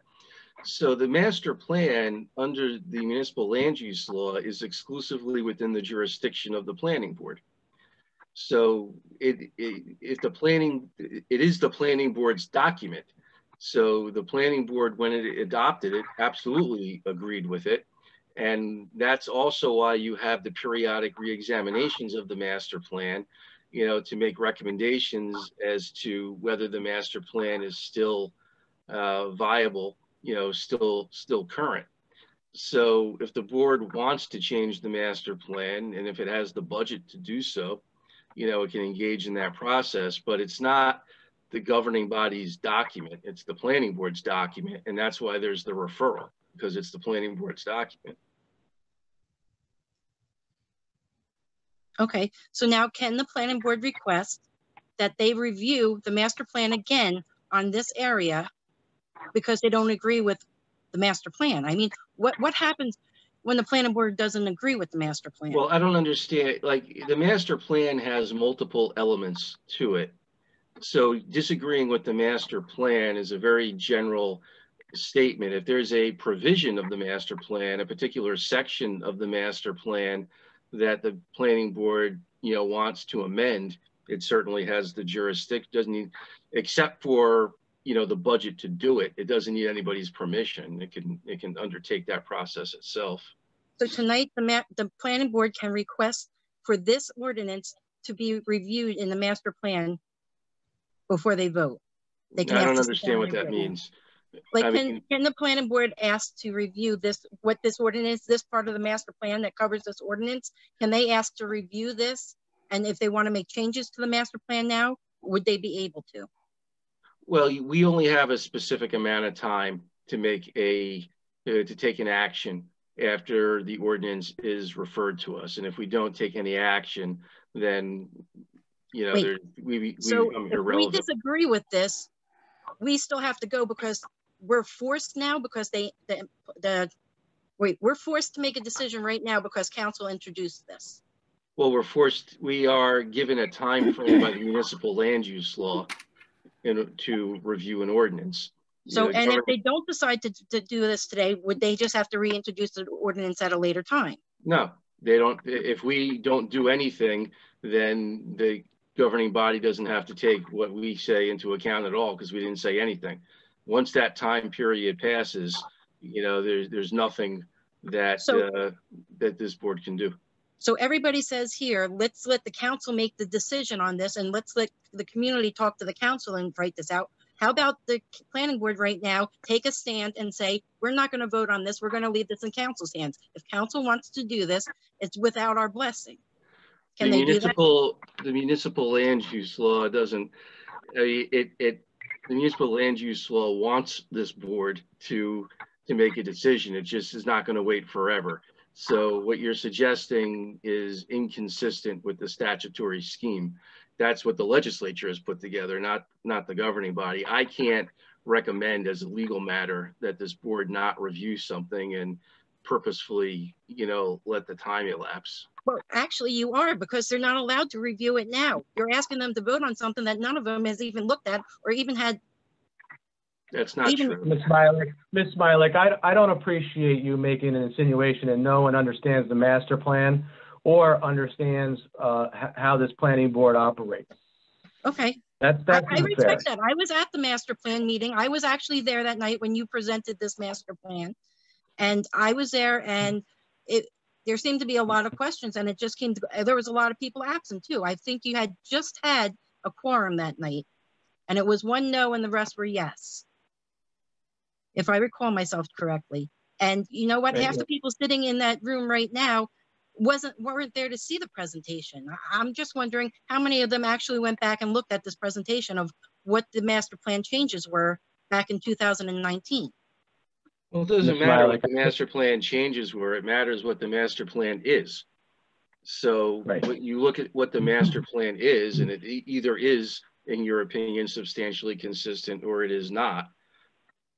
So, I mean, you're just looking at the plain language that exists in the document. What does a planning board member that disagrees with this do at this time? If a planning board member disagrees with changing an ARE6 zone to a worse zone of a SED light, what does the planning board member do if they don't agree with the master plan? The planning board, well, my direction to the planning board members with regard to anything is that you follow the municipal land use law and you follow your oath, which is to follow the municipal land use law. So and the Constitution as well, Ron. Right. Well, I mean, but the municipal land use law has the specifics as to what your role is. So I would say, look, your role is to determine substantial consistency. If you want to make a comment above and beyond that you would recommend that the governing body reconsider, you can certainly do that. But your primary function, you can't just determine you're not going to undertake what the function is to determine substantial consistency. Is it fair to say that it's similar to acting like a judge? We have rules that we have to abide by, and that's the municipal land use law. What's not fair? I mean, you can make whatever analogy you want. I just look at it as you're on a board. The board doesn't have the freedom to do whatever it wants. You know, the governing body doesn't even have the ability to adopt ordinances. If the board doesn't have the option to do what it wants, then what's the point of the board? I mean, couldn't just any person come here and interpret the law and then that's it? What I can tell you, all they need is you. Mr. Chairman. Yeah. Again. Let me just explain to you what judges look at when they're reviewing actions of boards. Boards get reversed when they act in a manner which is, quote, arbitrary, unreasonable, and capricious. If I were to define when the courts define what arbitrary, unreasonable, and capricious is, it's you do whatever you want despite what the law says. So, I mean, if that's the way you want your board to operate, you're free to do it, I suppose. But when you lose in court, and you lose every single time because you've made a determination that on a case-by-case basis, you will apply whatever rules you think are appropriate in that instance, rather than applying the statutory standards, which have been adopted by the New Jersey Assembly, the New Jersey Senate, and signed by the governor, you're well beyond, and a court could actually remove you as a planning board member because you've actually said to the court, I refuse to comply with my oath of office. Thank you. So the oath of office says that you're not allowed to have your own opinion on it. You just have to follow whatever's there. You have to follow the law, yes. Your oath of office says that you have to follow the law. So that I would agree with you, Ms. Smilik. Ms. Smilik, do you have any other questions or comments that we could share with our professionals? I would ask that the planning board just ask to re-examine this master plan and not be comfortable with settling now. If we push this back a month or two and have it reintroduced, it's no big deal. If it's meant to be, then every planning board member in there should be okay with pushing it off a month or two to just to see that moving an ARE 6 zone to an SED1 light zone was not incorrect back in the last planning, back in 2019, with which the master plan committees consisted of 3 people. And we will take that into advisement. And it was reviewed by the whole. It was reviewed by the whole planning board. There was a hearing at the planning board. Yes, and only not 5 just the people showed up. subcommittee It that wasn't make this even everybody there. recommendation. It gets voted by the whole planning board. It wasn't the whole planning board. There was 5 people there, and at that night, it was right after we got done with the warehouse presentation for Randolph Road. So it which was happened really to be one of the busiest meetings in the town. And most people left because they didn't know. Mr. Nick Castro, we're gonna move on. Ms. Smilik has said what she wants to say. We've taken her advisement. We appreciate it. Is there anybody else in the audience that would like to speak? Yes, I have 2 others. One moment. Thank you.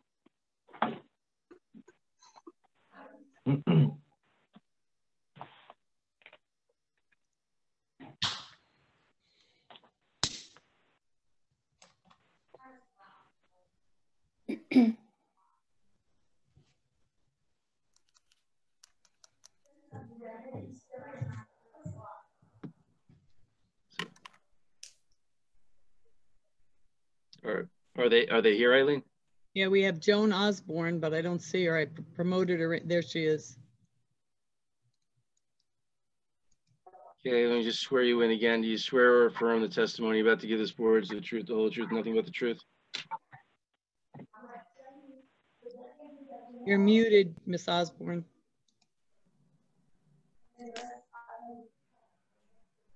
Is it working now? Okay. Yes, I do swear and affirm. All right, so just state and spell your name for the record. Joan Osborne, O-S-B-O-R-N-E. I just had a couple quick points I wanted to address with regard to this change. It's my understanding, based on what I've been hearing, that the planning board is being asked to determine if the zone, if this new zone is consistent with the intent of the master plan. The master plan currently has this area listed as an ARE6 zone, which allows for certain uses. The testimony and the comments that I've heard from the various members and from the professionals is that it would be consistent with the master plan to create this new zone for this area. But the problem I'm having with it is the testimony is that it's consistent because of existing non-conforming uses rather than it's consistent with the master plan intent, which has a different set of uses for that area. So now you're trying to basically say, well, because all these other things are there, then it would be okay to change this and make it consistent with these non-conforming uses. And you're looking at 2 different things. You know, if you want to say it's consistent with the master plan, you should be referring to the master plan and the uses that are permitted and that would be permitted under this new zone rather than pointing at the existing uses, because hopefully, I mean, I think the intent is that those non-conforming uses would eventually disappear. not to say, okay, let's meet those uses and intensify the use so that it's consistent with this change that we're making.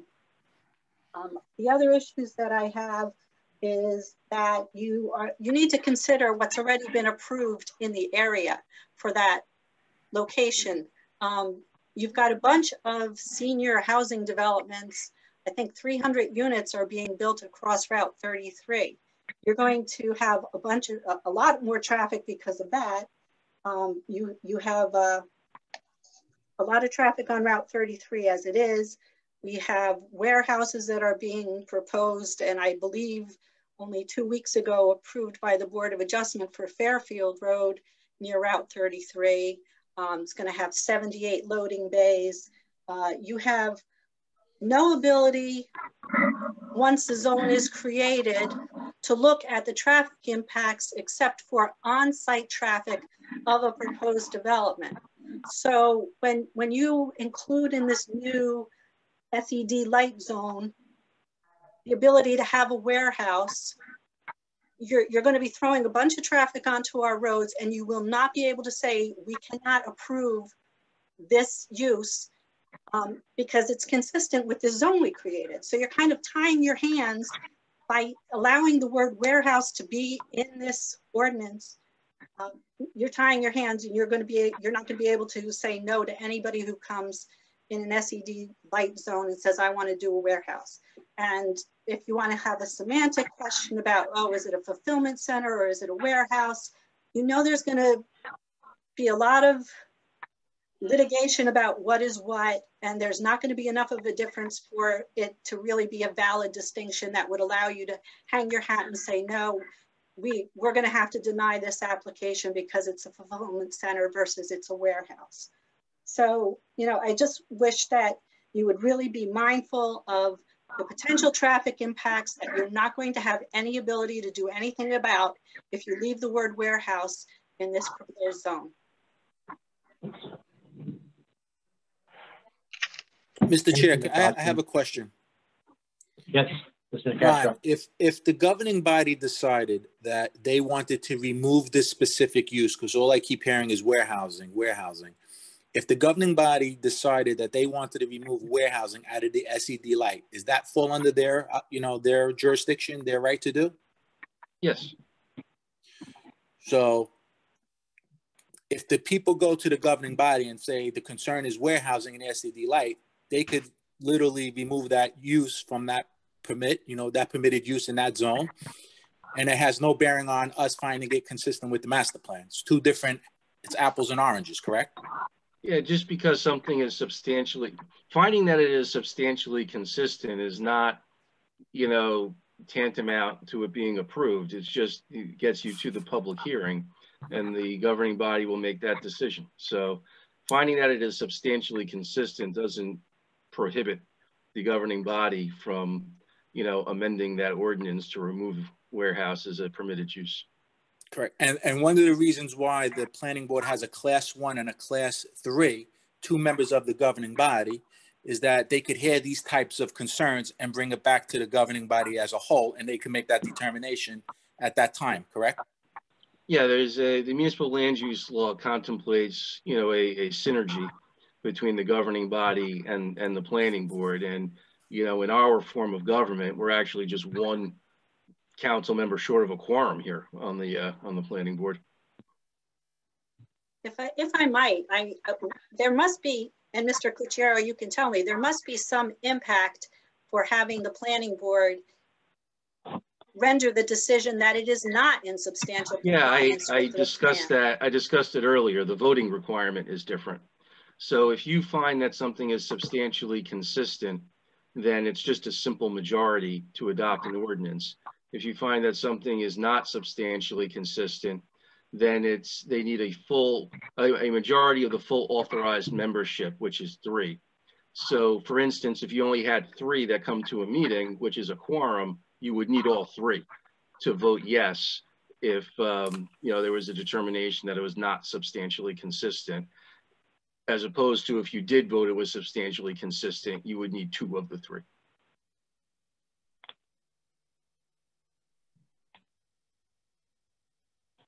So I would suggest to you then that, you know, given that it does include the word warehouse as currently posed, that I don't see how you can vote that it is substantially consistent with the intent of the zoning, which currently doesn't allow for it.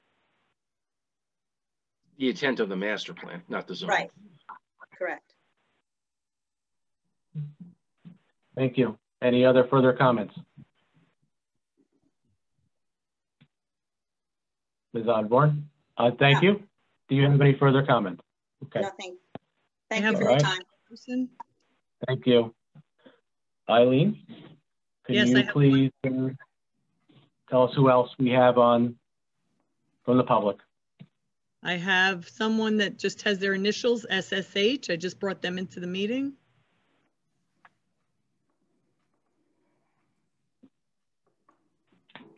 Please state your name and your address. Okay, just a second. I'm just trying to get the video up here. I don't know why it's not starting the video for me. For some reason, it's saying my camera's powered on, not powered on. I don't know. Well, before you start, we have to swear you in, and I'm not sure that based upon the state's latest guidelines on these type of public formats on the electronic side, you have to have video. Is that a fair statement?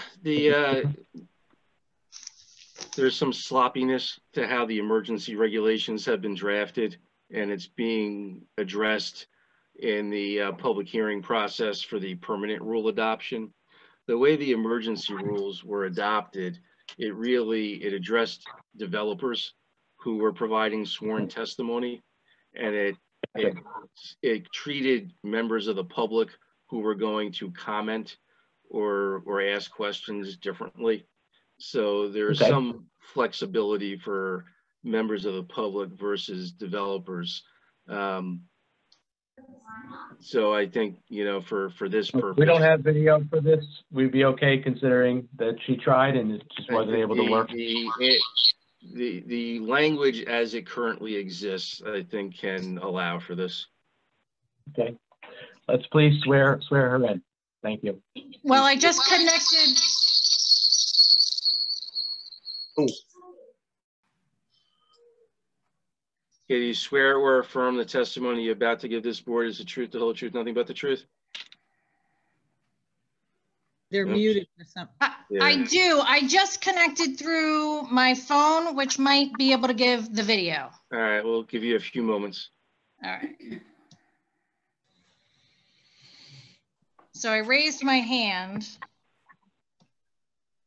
You're Sheila H? I am. All right, hold on. I have to bring you into the meeting because you're logged in separately that way.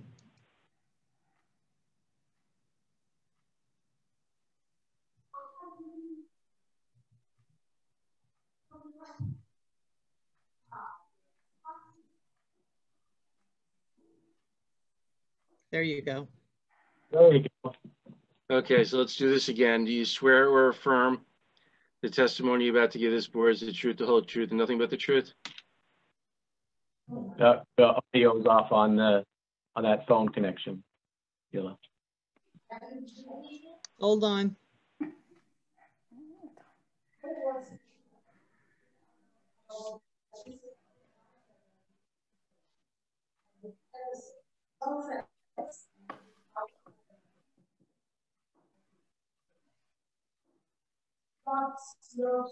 Eileen, is it on your end?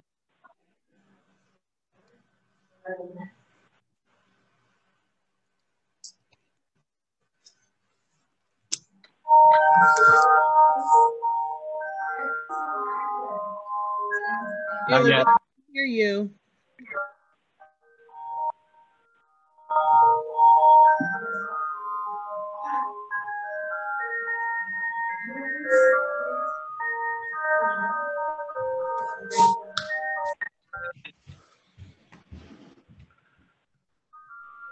Sheila, we have no voice from you. We need some. Yes, you're okay. So if you get my, okay, you can get my video through the phone and the audio through the computer. Okay, we have you now. All right, Okay. so let's swear you in. Again. Swear or affirm the testimony you're about to give this board is the truth, the whole truth, nothing but the truth. I do. Please state and spell your name and give us your address. My name is Sheila Hatami, Hatami, and I'm here representing my parents, Ann and Siavash Hatami, and also Siacom LLC, which is run by my father. They reside at 37 Yellowbrook Road. We also own 20 Yellowbrook Road, 28 Yellowbrook Road, and 6 Yellowbrook Road. My parents moved here in 1974. They have been on this road since 1974. At that time, my father moved here, started his landscaping business, and you know, we have purchased property along the way. We are one of the working farms on the road. There are several working farms on the road. What we're talking about rezoning here is not the industrial area, but the agricultural area.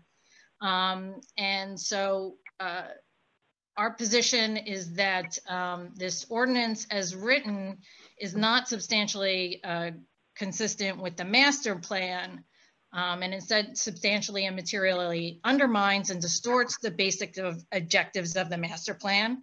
It does not retain open space or appropriate development. We're going from ARE 6, which is 6-acre subdivisions, to under 2-acre subdivisions with 70% lot coverage. There are 13 property owners in the zone. We, of course, own several parcels. We did not have any opportunity to participate in the planning process with regard to this zone, even as a courtesy, until, of course, it was introduced to the council. This is a heavy intensification of the use. It does not comport with the master plan because Howell has chosen residences and residential uses in the area. It abuts the R3 zone. Equestra runs the length of the properties in back of block 177 out to Cranberry Road. The planning board has approved, this board has approved 70+ residences to be use for the property at the end of Yellowbrook Road and 524. There's the KHAV development up Route 33 with 100+ units, and the Toll Brothers development with another 100+ units, all age restricted homes. You have a lot of elderly and seniors using these roads. The ordinance is not narrowly tailored to comport with the character of the area and the goals of the master plan. As Deputy Mayor O'Donnell said, that there are multifaceted uses along this particular parcel or proposed zone. It has residences, small businesses, landscapers, a tree removal company, and several farms. The proposed zone does not include the fireworks manufacturer, as someone previously stated. The ordinance as proposed, the SED light zone does not include landscaping businesses and trade contractors. One of the individuals in the zone has gone before the zoning board to seek a variance, and he will not get relief from the change in zone.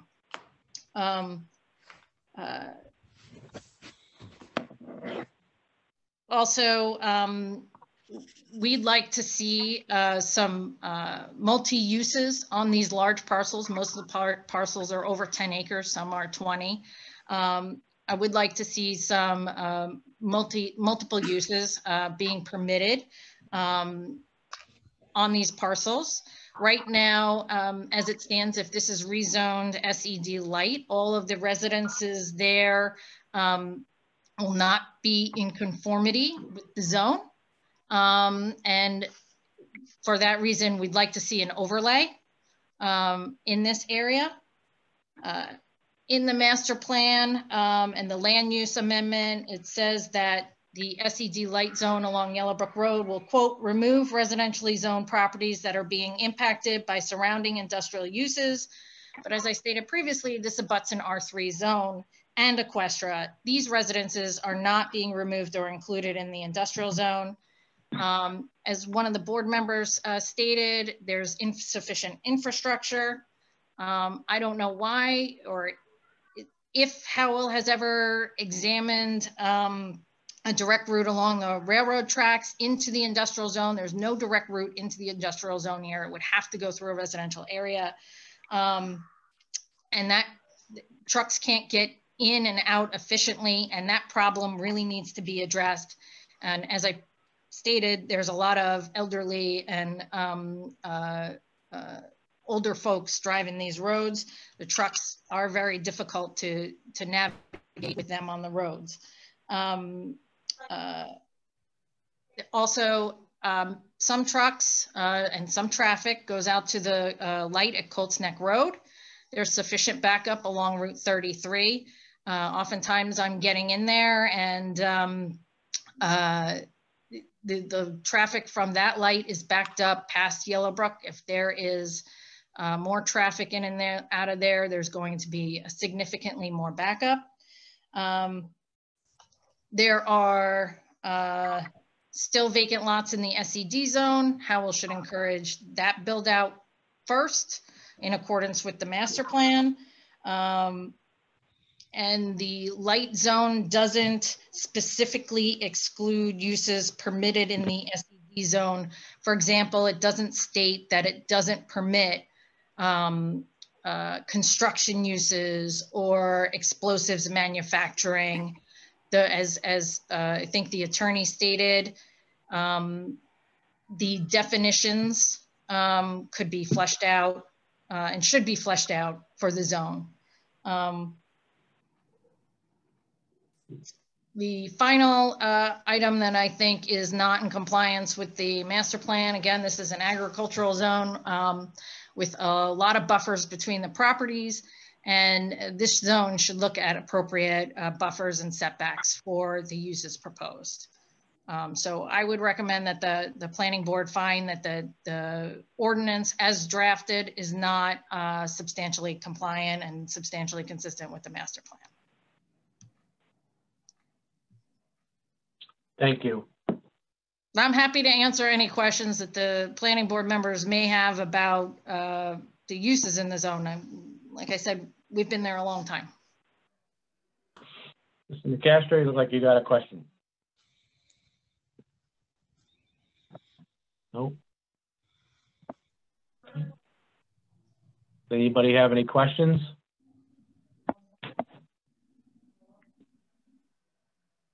Do any of our professionals want to address any of the concerns of the citizen?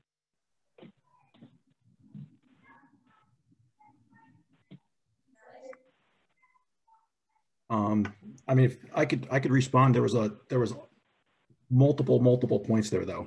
So I don't know. I probably need something in writing to really provide a comprehensive response. But there is a 50-foot perimeter buffer that will be required for any use. I believe it's over an acre, any commercial use. I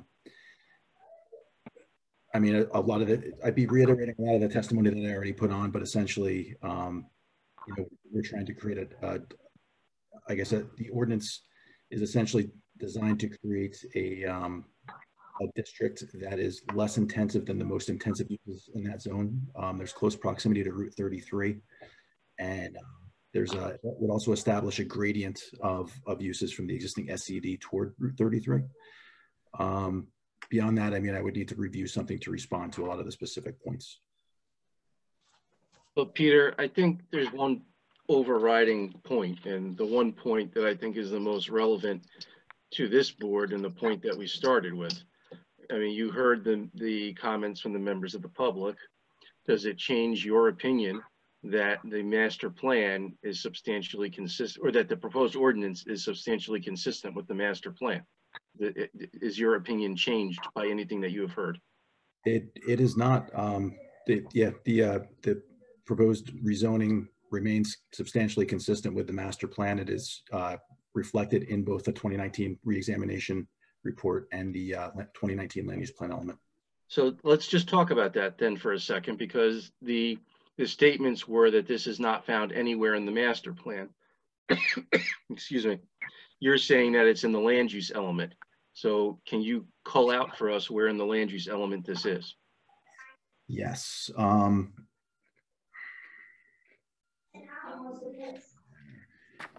this ordinance, the recommendations, the actual block and lots, and the same rezone recommendation that is in the ordinance before us is referenced on page 52 of the master plan reexamination report and pages 21 and 22 of the land use plan amendment. All right, so the land use plan element, which is an element of our municipal master plan, on the pages that you referenced, you're telling us those pages specifically recommend the proposed uses that are contained in the proposed resolution. They recommend the rezoning of the lots under consideration of this ordinance into the SED light zone. And the uses are actually also referenced in the master plan as stated previously tonight in testimony for a previous ordinance.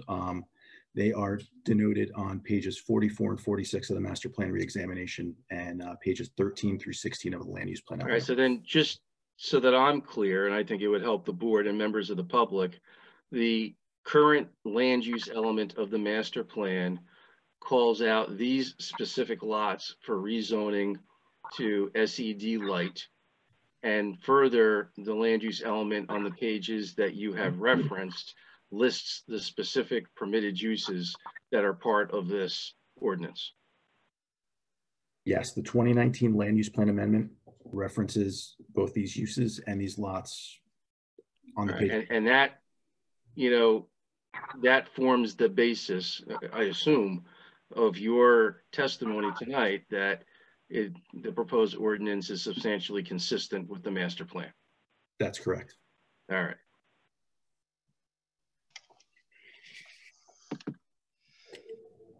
Now, as you stated, though, Mr. Cucchiaro, the definitions in the proposed ordinance they don't exist as far as we know.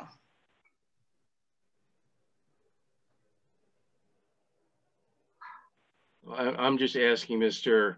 Vandenkoy how he was supporting his decision or his recommendation, and this is his testimony. That was my only purpose. I'm not making any findings myself. I was just asking and helping Mr. Vandenkoy to more explicitly support his recommendation.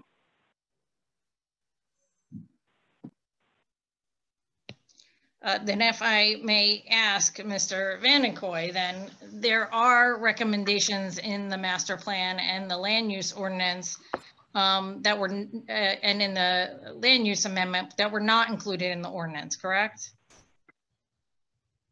That's correct. These ordinances are relatively narrow in scope.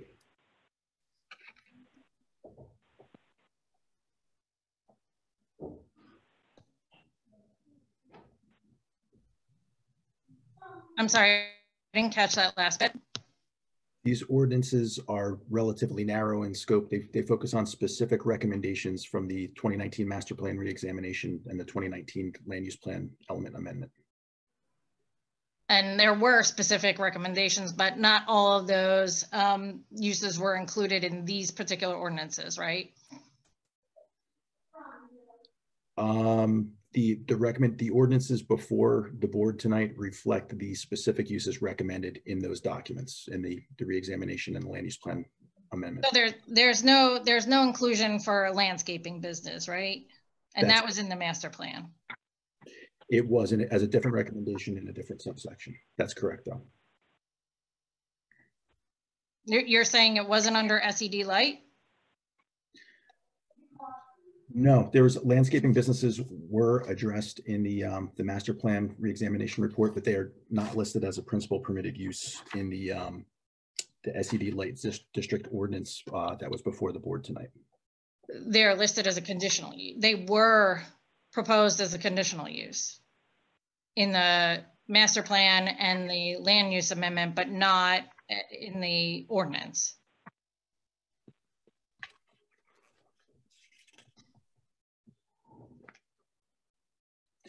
That is correct. On page 45, they were proposed as a conditional use, and but in the ordinance tonight, they're not included as a proposed conditional use. And the same thing is true as far as trade contractor businesses? That's correct. Yeah, I mean, just as an aside, it's you know, flex space is in high demand, and that's one of the reasons why we're encouraging that this ordinance go back and be redrafted and really look at the properties in the zone and come up with something that's narrowly tailored for flex space, for the multiple uses, for really being able to develop the area in a responsible way. So again, recommend that the board suggest it's not substantially compliant to the council. Thank you. You're welcome. Thank you. Okay.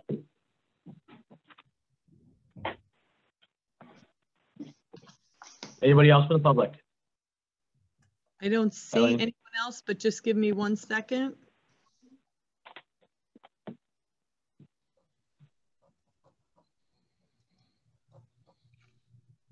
Oh, yes, I do have one more person with their hand up. Okay.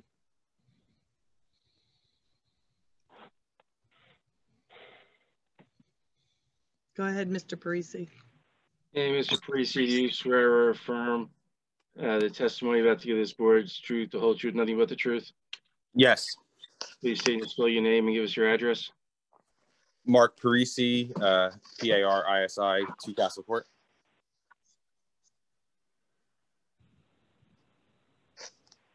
Can you hear me? Mm-hmm. Yes. Okay. I want to thank everyone for you know, allowing public comment on this particular ordinance tonight. It's been some interesting conversation. I really couldn't say it better than what Joan Osborne and Sheila Hatami have said, but I did have some questions, and I went and I looked at the master plan, and under the original master plan that was adopted by the planning board in December of 1994, the land use plan goals were enumerated. There's 6 of them. I just wanted to read them for the planning board as you deliberate on this ordinance tonight.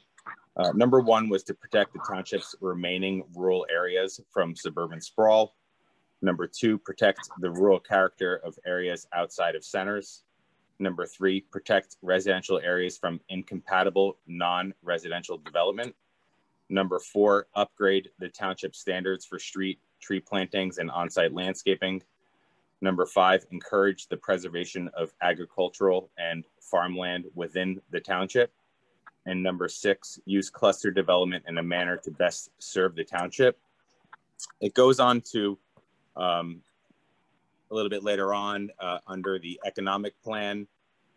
Number 1 is maintain the township's commercial industrial tax base, which contributes 13% of each tax dollar to the township.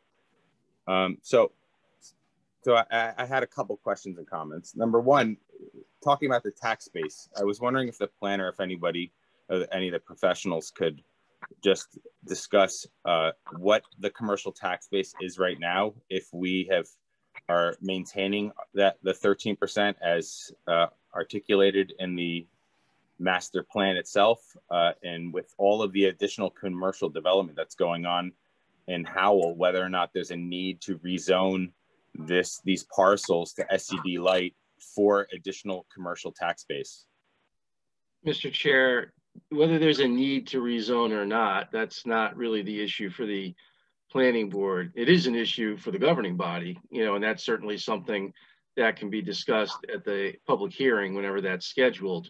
But we're just looking at, does the master plan, is this substantially consistent with the master plan, not whether it's needed or not needed. Okay, well, thank you. Yeah, so as far as consistency with the master plan, is this rezoning of this property, is this going to provide benefit the commercial tax base? Can you comment on that at all, or is that not necessarily an issue of consistency? I don't find the economics of it to be an issue of consistency. We're looking at the plain language of the master plan, and is it substantially consistent with the plain language, not whether it's needed, not what, you know, tax revenue it's going to bring. Is it something that, you know, was contemplated by the master plan? Okay. So then getting back to the original 6 points that I mentioned, when it talks about protect residential areas from incompatible non-residential development, I'd just like to read to the planning board and into the record what our township's ordinances define as agricultural rural estate zones. Purpose. The purpose of the ARE1, ARE3, ARE4, and ARE6 zones is to minimize the impacts of development in areas located outside of the centers identified in the township's master plan. The goals include preservation of rural and agricultural uses and preservation of rural character. Many areas include significant environmental constraints, including wetlands, floodplains, rare and endangered species habitats, aquifer recharge areas, and high quality watersheds. So at some point, maybe the planner could answer this question. Do you know, I know that in the past, going back maybe some 50 years ago or longer, that this area was zoned for industrial uses. And then at some point thereafter, there was a decision made by this planning board and the governing body to rezone certain areas to ARE6, as I just read what the definition of ARE6 is. So, and now there's a move to, excuse me, to move back more towards industrial. My question is, do you know if the rezoning of these properties to ARE6 occurred before or after the master plan in December of 1994? I don't have the exact dates in front of me. But Mr. Chairman, the history is not what the board's being asked to do here by the statute. So we're asked to look at this master plan that exists currently right now. And is this proposed ordinance, is it substantially consistent with this master plan? So, correct. I mean, and these kinds of, is it fair for me to say that these type of questions and comments are better suited to be brought to the council? I think, yeah, I'm not saying that they're irrelevant as a matter of law, period. I'm saying that we have a very narrow scope that the municipal land use law gives us. I think those are all relevant questions. Even going back to your question regarding is this needed? Those are certainly questions and comments and discourse that you can have at the council level. We're just, we have a very narrow lane here. Right. Okay. So, and I appreciate, your comment there. We know that right now these parcels are zoned for ARE6. We know that ARE6 is defined as preserving of rural and agricultural uses. We know that the master plan from 1994 clearly states that one of its land use plan goals is to protect residential areas from incompatible non-residential development. What this ordinance is doing is changing this ARE6 zone to an industrial use, which seems to be inconsistent with the goal of ARE6 and the master plan from 1994. And I would just, implore the planning boards to, think about the fact that with there's mixed uses up there already. We recognize that. We've talked about that tonight. We don't need to, rehash that any further. But if a residential property owner who's living up there right now intends to stay there because they've been there for several decades, their property is now going to be rezoned to an industrial use as defined in SCD Light. They basically have a choice to either continue to live as a non-conforming residential use or to sell their property and get out. Wouldn't it just make more sense to leave everything AR6? And if somebody wants to go to the zoning board to get a variance. Hey, Mr. Parisi, this is council, right, appropriate, but not for what we're here to do tonight. Okay, I appreciate it. Well, then I've said what I have to say. I thank you for giving me the time to speak tonight. You're welcome. Have a good night. All right, thank you. Anybody else? I do not see anyone else with their hand raised. Okay. All right. We'll close the public portion of this ordinance. And if anybody else on the board has any further comments, I'll take a motion to determine if this ordinance is substantially consistent with the master plan.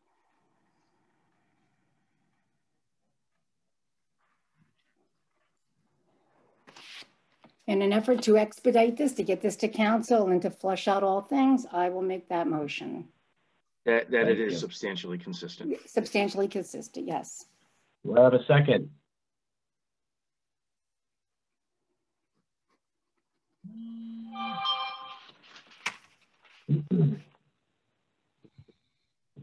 Second?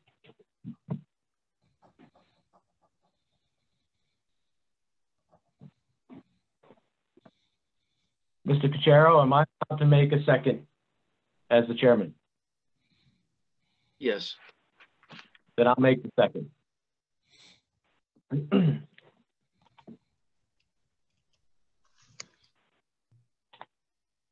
Ready for roll call? Roll call, please. Yes. Mr. Dorado? No. Mr. Husser? I don't want to go through my 5 pages of notes here, but I will be brief. In my narrow lane, quote unquote, I cannot say with a straight face that this is substantially consistent with the master plan. So I am voting no. Mr. Leggio? No. Mr. Nicastro?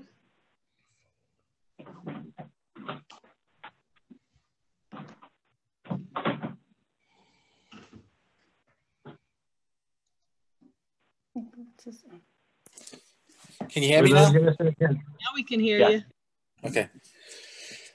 I still have some questions for Peter. Pete, there was some questions that arose to 1994, the original master plan, and as we know that there are constantly re-examine of master plans, which kind of evolve into future things and happening. So I could appreciate what was said in 1994, but there's been how many re-examinations since 1994 that kind of changed the landscape of the town or the direction as leaders have envisioned. Can you talk a little bit about what process went into this specific zone as to make it more in line with what's there? Do you understand what I'm trying to say? I believe so, yeah. So essentially what we did at the master plan subcommittee level is we looked at the overall context of this area in terms of its proximity to Route 33, for example, the land uses that are existing. We actually literally looked at the composition of the land uses in terms of residential and non-residential, the land area, and all those different things. And we also looked at essentially the evolution of that area, which some things have changed, but not a whole lot. As was stated previously, some of those more intensive uses have been there for a long time. There's been an opportunity for residential development for quite a long time as well, since the 1990s. And before that, it was industrial. No residential development of any substantial nature has occurred there in the past 25 years or so. The character of the area is non-residential. It's essentially a light industrial area in terms of the existing uses, and it's got some operating farms. It's mostly a non-residential area. So all those things were factored in, and given those things from a land use perspective, given that locating other lighter intensity non-residential uses close to the more intensive ones that are existing is more compatible than locating single family homes next to more intensive industrial uses.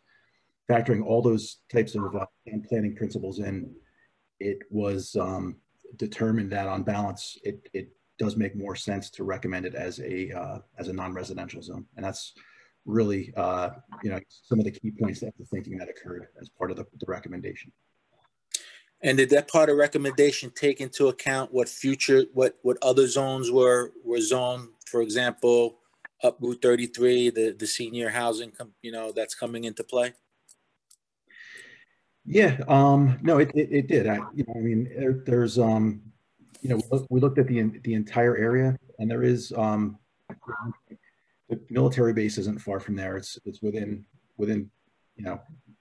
3,000 feet of the military base as another regional land use consideration.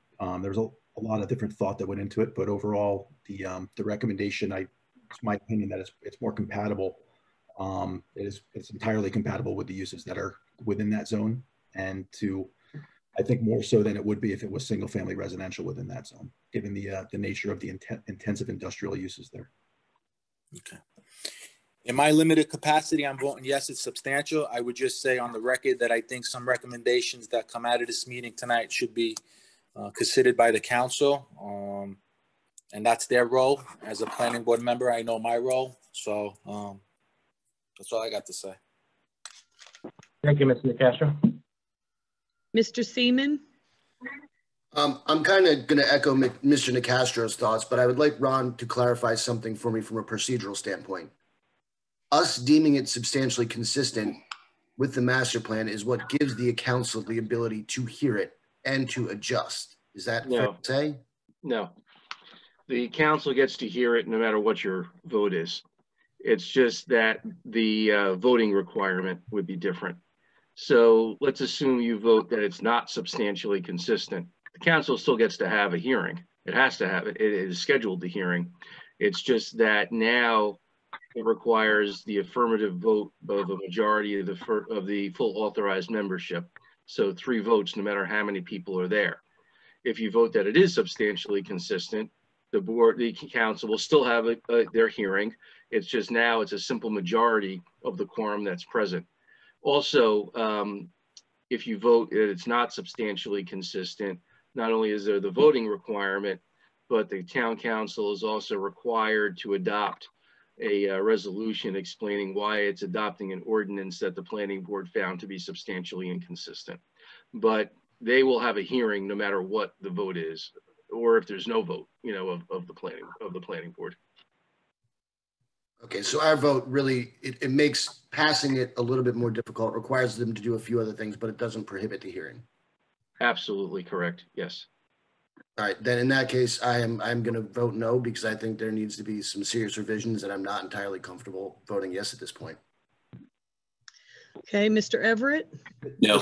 Mr. Chairman, I'm sorry to interrupt. I just wanted to interject one additional point. This was also included in the 2014 land use plan element, this recommendation. So I just wanted to put that on the record. Thank you. Sorry to interrupt. Deputy Mayor O'Donnell? Yes.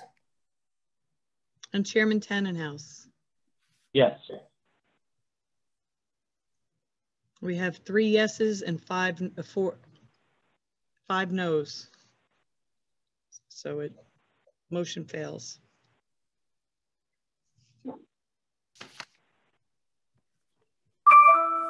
Okay. I don't know about you, but 2.5 hours, I'm taking a potty break. So we're gonna take 5 minutes here and we'll get to some applications. Everybody, please, it's 9:28 now. Please be back here by 9:32. Can we, Brian? Yeah. Can we make it 10 minutes? I got a Dalmatian too that has to take a potty break. So. Very good. That's fine. Thank you, sir. I'd like to have some dinner. The planning board will now take a recess. We'll be back at 9:38.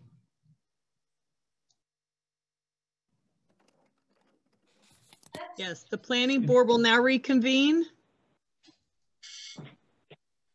Okay, thank you, everyone. All right, first up is a resolution for case number SP-1077.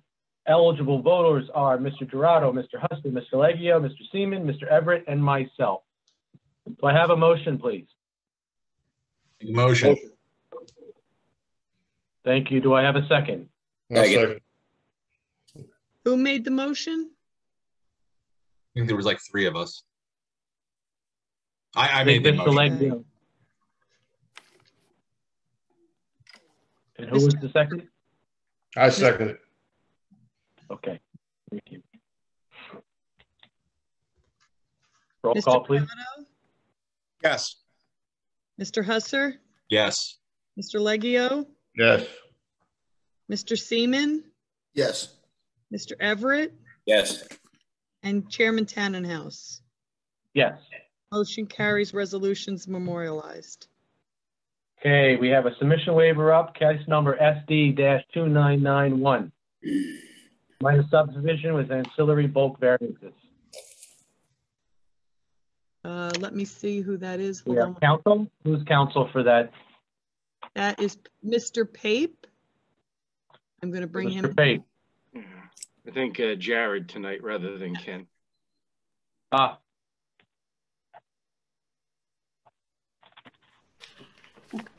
Yep, there it is.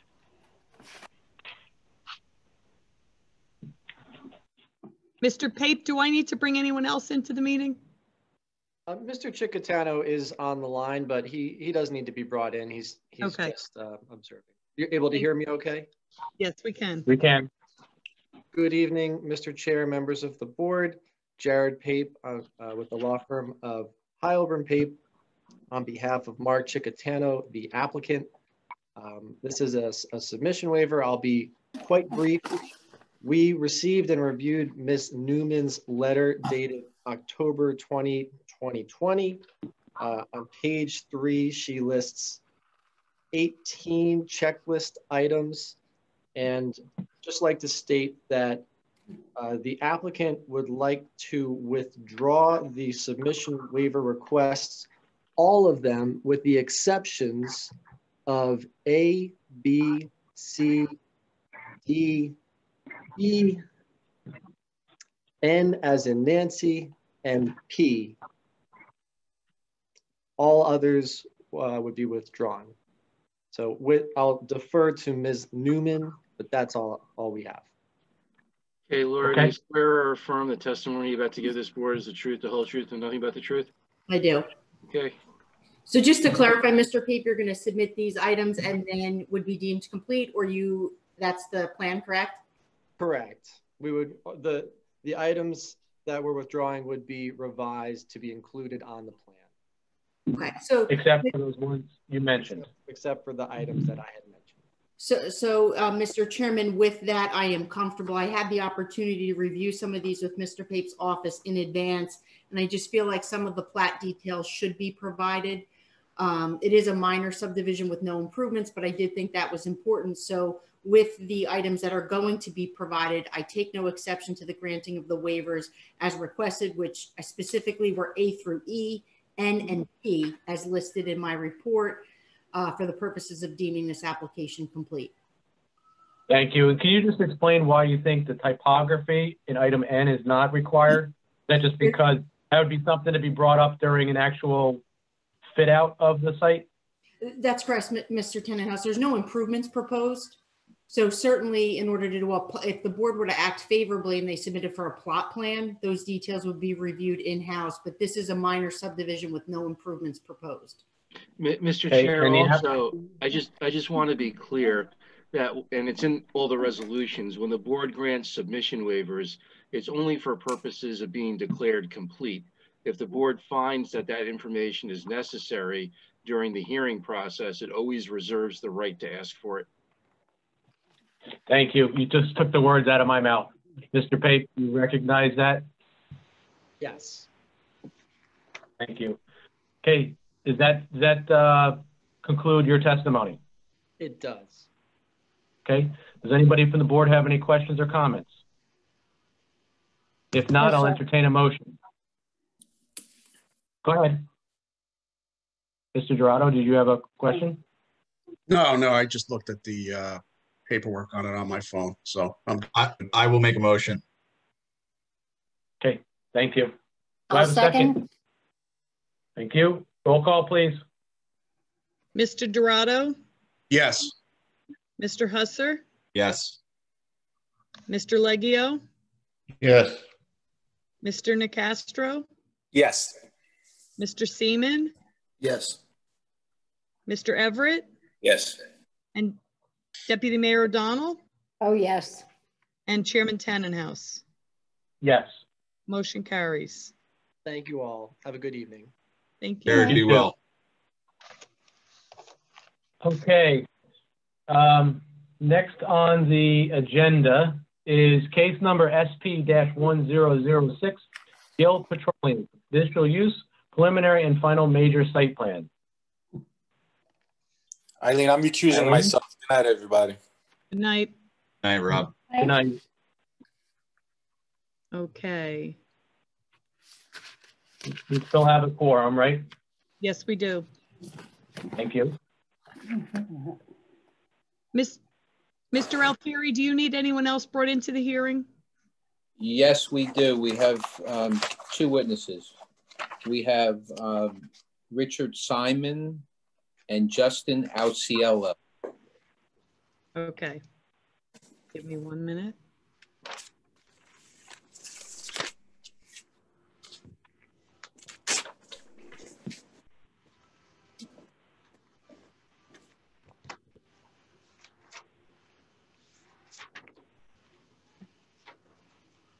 Okay.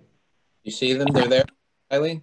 I don't see Rich, but I'm asking him to start his video now, and he should be.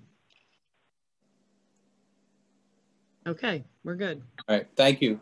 Mr. Chair, members of the board, Salvatore Alfieri, Cleary, Giacobbe, Alfieri, and Jacobs on behalf of the applicant.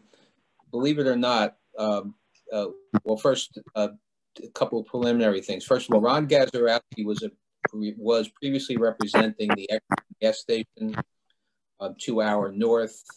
Since the last hearing, his client has agreed to withdraw its objection. So unless Mr. Gazarovski's on the screen, which that he will not be appearing to object. Secondly, during the course of the many meetings that we testified, additional questions came up about the environmental condition of the property, and the board had requested that Mr. Stein come back to the board to testify on some lingering questions. So we have Mr. Simon from Parsons back. He's our LSRP, or the LSRP of BP, actually. And we're going to call him as our first witness to just address 4 questions that came up. And then, of course, any questions the board or the public may have. Okay, Mr. Simons, do you swear, we just need you on, all right. Do you swear or affirm the testimony you're about to give this board is the truth, the whole truth, and nothing but the truth? Please state and spell your name for the record. RICHARDSIMUN. And Mr. Simon, in reviewing my notes in preparation for this meeting, I realized that you last testified almost 2 years ago in January of 2019. So just to refresh the board's recollection, can you advise the board as to what your connection is to this property and the environmental issues that relate to the property? Okay. I'm an LSRP, which is a licensed site remediation professional. I represent the responsible party for the site, which is BP Petroleum. So the site was a subject of the underground storage tank case, which was the subject of ongoing remediation. So as of the last time we met, or the last time I board meeting in 2019, since that time we have submitted a remediation permit application to NJDEP, which is basically one of the final steps in securing DEP's of a long-term monitoring plan for a monitored natural attenuation remedy to address the residual groundwater impacts at the site. So that application was officially submitted to NJDEP with a check back in August of 2020. And we are currently awaiting NJDEP approval of that permit. And can you just explain to the board, if that permit is granted, what would happen next on site? Environment. We would transition into a biennial sampling program where we have a predicted time frame where the remaining contaminant plume is to degrade approximately the next 10 years. So the CEA is set to expire in 2030. So every 2 years, we will be out there collecting groundwater samples in accordance with the NJDEP approved permit to document that monitored natural attenuation is still sufficient in the residual contamination, and that in the 2030 timeframe, we will attain groundwater standards. At that point, there are no more ground restrictions on the property. And you had previously testified that the proposed development of the site, as it relates to what we presented to the board, would not impact in any way the environmental monitoring or condition of the property. And does your testimony remain the same, that this project will not impact in any way your activities that are on site? That's correct. It will not impact our ability to monitor the plume for the remainder of the day and the permit time. A second question that was raised is that there are apparently wells located on the village's property across the street. We had asked you to look into that and investigate it and determine whether they are in fact BP wells. Have you had a chance to do that? Yes. So BP has not installed any wells on that side of Route. There is a well search document that shows the location of a well off of, I believe it's Arbor Drive, but that well is not associated with BP or the case ongoing at the subject property. These findings were also reviewed by the Howell Environmental Commission going back a few years, about 2016 timeframe, and basically at that point, the Environmental Commission, after multiple visits to the site, found no indication that there was a monitoring well there, so they could not locate an well on that side of the property, or that side of Route 9 rather. And can you give the board your feeling as to, or opinion as to whether there will be an impact of the remediation on the project, and whether the construction proposal for the project will in any way interfere with the location of monitoring? Currently, we don't believe there's any impact to our current network of monitoring wells. There is a mechanism with NJDEP that we can relocate a monitoring well and submit an amendment to our remedial action permit. And during the course of this development, the applicant will coordinate with your office if there is going to be. Is that correct? That's my understanding. That's correct. All right. And there are two other questions that came up. If there's a gasoline spill from a gas pump filling a car, would that in any way impact the monitoring wells? So first of all, monitoring wells used for our monitoring purpose of the CEA case would not be located within the tank or the new tank location. Outside of the footprint of where those tanks are, and the way a monitoring well is constructed, they have a protective road cap, and they also have an expandable plug that goes inside the top of the monitoring well that prevents any liquid or foreign liquids from the surface from entering the well. And the final question was clarification as to whether or not there was any off-site contamination resulting from this spill in question. No, there's not. So when the original tank remediation occurred, the soil remediation, approximately 20 soil were removed from the property. It's verified by post-excavation sampling. There were a few rounds of soil sampling back in 2011. That confirmatory sampling was all below standards in effect. indicating there's no off-site contamination. And currently, after the tanks were removed with the soil that went off of the tanks, remaining on the site above applicable standards. As far as groundwater, the plume is within the property boundaries, and those figures showing the delineation of the plume and the current extent of the plume are documented in our remedial action report that was submitted to NJDEP in 2018, and also reiterated in our remedial action permit application, which is currently under review with the NJDEP. And when that permit is issued, will you agree that you'll provide a copy to my office to the town? Correct, we will. Right. Mr. Chair, those were the only follow-up questions we had of Mr. Simon. Thank you. Appreciate that. Does anybody from the board have any comments or questions? Yeah.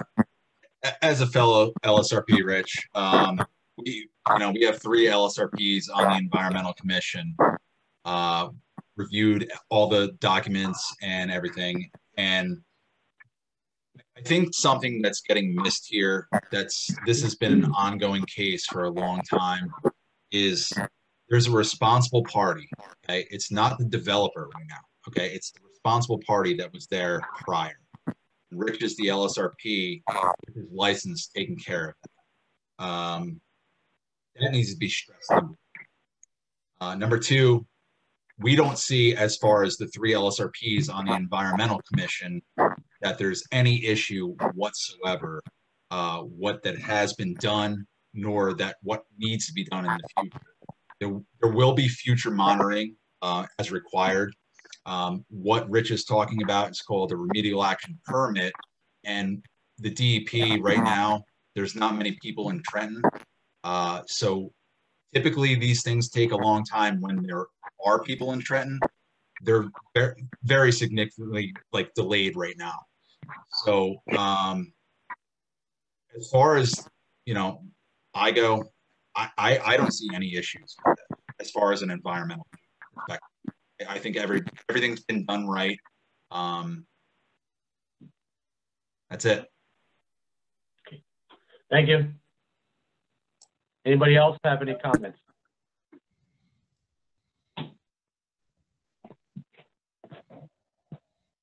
Okay.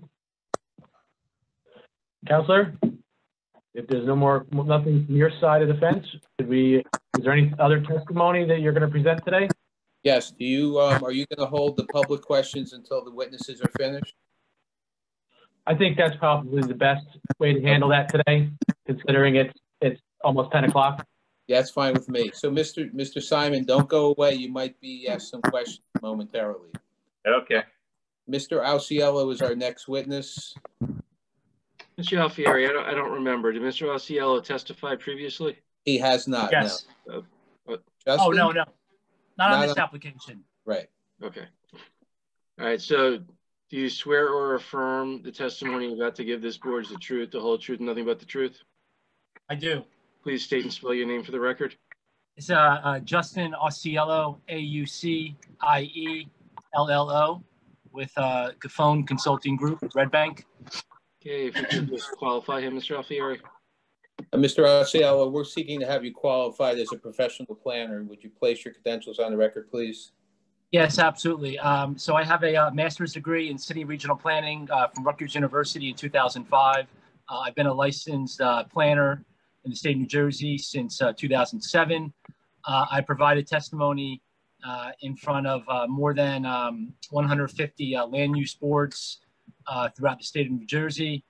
I have appeared in Howell previously. I've appeared multiple times at the zoning board. At the planning board, I appeared over the summer, and I believe that was back in June. We'll accept your credentials. Thank you. Thank you. Thank you. Thank you, Mr. Chair. Justin, this is a convenience store gas station is a conditional use in the zone. Would you provide your testimony first as to whether we meet the conditions that are set forth in the ordinance, please? Yes, absolutely. So as the board is familiar, this site is located the Wyckoff Mills Road and Route 9, Block 140, lots 1, 2, 3, 4.01 in the HD1 zone. And I'm not going to belabor the point of what currently existed or previously existed, you know, on this property, and also the improvements. I think the board has heard you know, much testimony to that effect. However, you know, as to the conditional use requirements, there are some variances that are required with this application. And as to the lot area, as required, is 80,000 square feet. The existing condition lot area is 28,641 square feet. The next standard that we don't meet is the lot coverage, and the maximum allowed is 70%. And as proposed, the lot coverage is 71.5%. The next variance is for the front yard setback, and this is interesting because and I'll get into this a bit later, but this property has frontage, actually 3 front yards, Wyckoff Mills, and then the road kind of curves a bit when it gets towards Route 9. I believe in the board planner's letter, that's noted as a second front yard. And then the third front yard is on Route 9. So the minimum front yard setback is 60 feet. A front yard of 15 feet is proposed along Route 9 for the convenience store, 13.42 feet for the canopy, and 59 feet for the kiosk structure.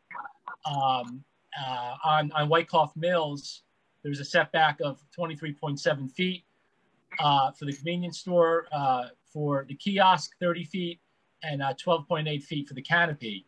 The next variance required is the minimum side yard setback is 25 feet, or the height of the building, whichever is greater. And as proposed, there's a setback of 5 feet from the northern side yard. The accessory buildings are permitted in the side or rear yards only, and the accessory structures as proposed are located in the front yard for Route 9 and Wyckoff Mills Road. There are a number of variances. Mr. Chair, do you want me to go through all these variances? There are a number of them. I'll defer over to you, sir. Okay, I'll defer to my professionals. Mr. Cuchero, do we need to swear Laura back in? I think Laura was sworn in earlier in the hearing process. My subject to Laura, my recommendation would be that let's identify what the variances are, and then I think, I mean, well, number one, you can handle it however you want to handle it. It's your application. My recommendation would be we identify the variances and you go through them. If you want to go through them, collectively, that's fine. And then if you want to identify any design waivers and address them, you can do that. But I don't, I leave it to you. I don't know that we need to go through positive and negative criteria for each individual variance versus, taking some of them collectively that are similar in nature. Okay, great. Yeah, because we were here for 3 hours, so just trying to be respectful to you, Mr. Chair, and not take up too much of your time. Don't worry. Let's not worry about time. You provide testimony that you need to provide.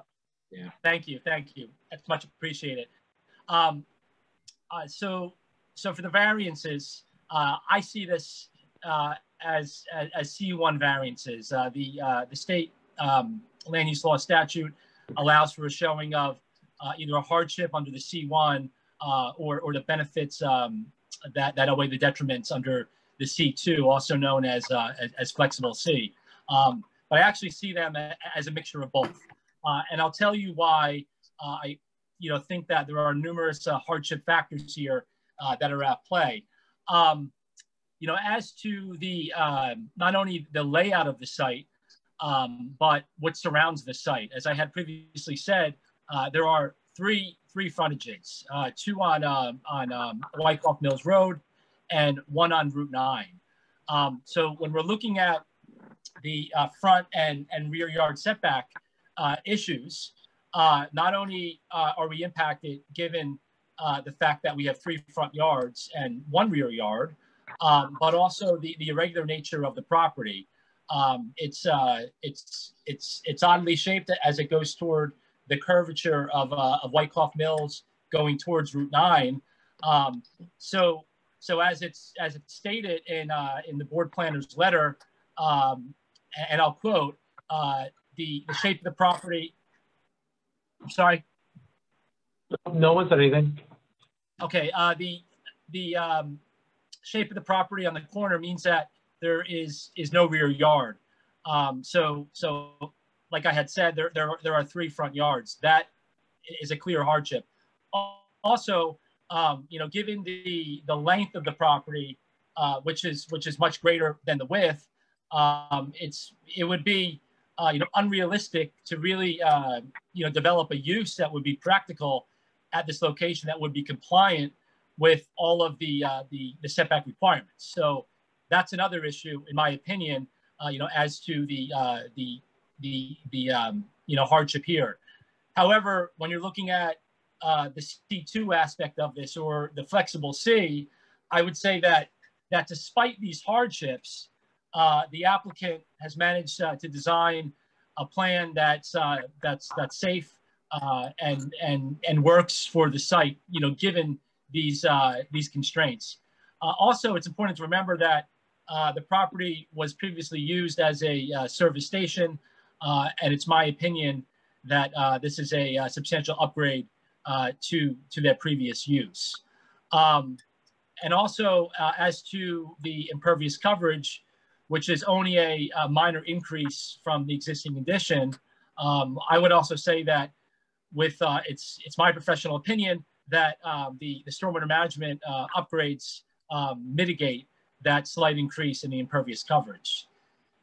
So with respect to the purposes of zoning under the C2 analysis, that it's my opinion we advance, I would say that it advances criteria G.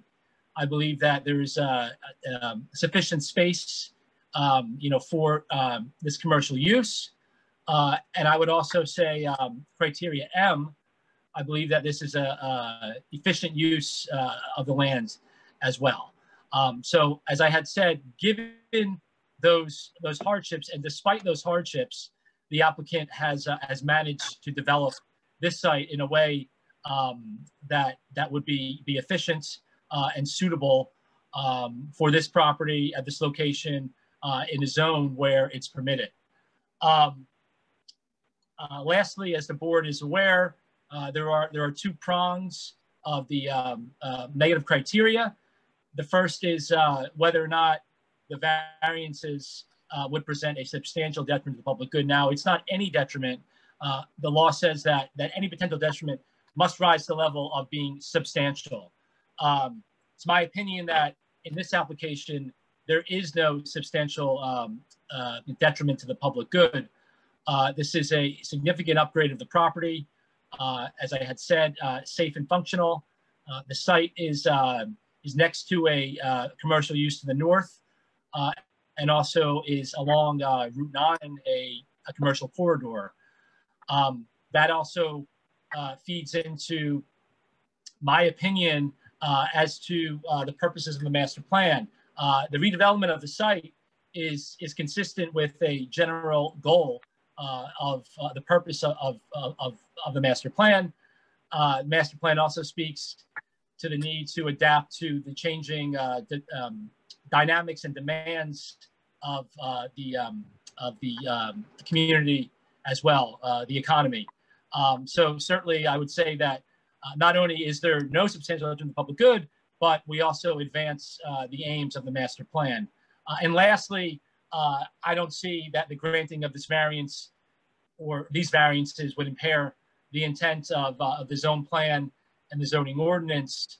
I certainly, again, this is a permitted use in the HD1 zone, and I believe that that if the board so chooses to grant approval, it can be done in a way that advances the intent and the purpose of the zoning ordinance.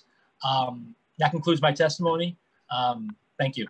Mr. Osceola, just to follow up. So the variances that you just described are all the C variances. As I started at the beginning of my question to you, this property is this use is a conditional use in the zone, and there are 3 conditions that the ordinance sets forth that have to be met in order to qualify as a permitted conditional use as opposed to a D variance use that would have to go to the zoning board. And although the planner, the board planner acknowledges in his report that we meet those conditions, I just wanted you to confirm that we do in fact meet those 3 conditions. Yes, yes, absolutely. And these conditions, as noted on page, this looks like page 3 of the April 12th, 2019 letter from the board planner. These conditions are set forth at section 188.98.4 in the zoning ordinance. And those conditions are A, the location of a gas station and convenience center shall be limited to corner lots fronting on a state highway and with direct access from both the highway and the intersection street. We meet that. B is any gasoline station and convenience center, which includes the accessory on-premise food consumption, shall limit the floor area devoted to such activities to 20% of the gross floor area of the principal building. We meet that. We comply there. And C, there shall be no drive-through facilities associated with the gasoline station and convenience center. We comply with that as well. All right, thank you. That concludes our presentation, Mr. Chair. Okay, thank you very much. So no other further witnesses? No, that's all. Okay. Does anybody from the board have any comments? Any of our professionals comments? Mr. Chairman, I would just state on the record, I know this case has spanned some time. So in lieu of not saying anything, I would note that the applicant's engineer previously agreed to comply with all comments in our report, and therefore I have nothing additional at this time.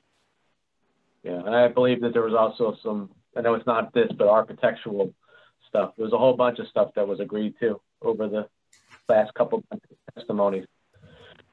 And you got your work cut out for you for the resolution. Okay. Mr. Chairman, yeah, I just wanted to add, thank the applicant for the confirmation on the conditional use requirements and the testimony.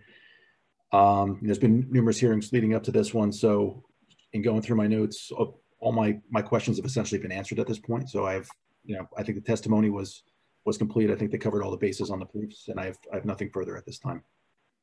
Thank you. As far as the board members are concerned, I don't fit all the board members on my screen, so I can't see visually. If you have any questions or comments, so if you could unmute yourself. Just Brian, again, with the environmental, we've been through this over and over and over again. It's not the applicant's, it's the obligation of the prior, okay? And that needs to be stressed, 1,000%. Understood. Thank you. Anybody else got comments? Nick kind of answered my question because I know we've sat through a couple meetings. So if he's good with it, that's good for me. Thank you, Mr. Dorado. I guess I just feel like, looking at it as many times as we had, yes, we all recognize it's a very oddly shaped lot, but there's nothing we can do about it. And I just don't know what else you would ever put on this piece of property. Okay. Agreed. Thank you. I agree as well. Okay. All right, I guess at this point, we'll open it up to the public. Eileen, do we have anybody from the public wishing to speak? Sal, I just want to confirm that these are all your case is over now. Our case is over, yes. Okay, so Mr. Chair, when we open it to the public, I would open it for questions and testimony. Okay, thank you for the clarification. So now we're at the point, that's right. We did not do testimony yet. So if anybody has any questions or testimony that they'd like to speak about on this application, please feel free to do so. It is after 10 o'clock. I'm committed to stay another hour or so to see if we can get to a conclusion on this application. Do I need to just make that decision? I'm in. Mr. Kuchera? You're the hearing officer, so it's up to you. All right, we're making that decision. Okay. If there's any members of the public that wish to ask questions or comments on this application, please use the raise your hand feature and you will be brought into the meeting one at a time. You will need to have audio, video, and you will need to give us your name, address, and be sworn in.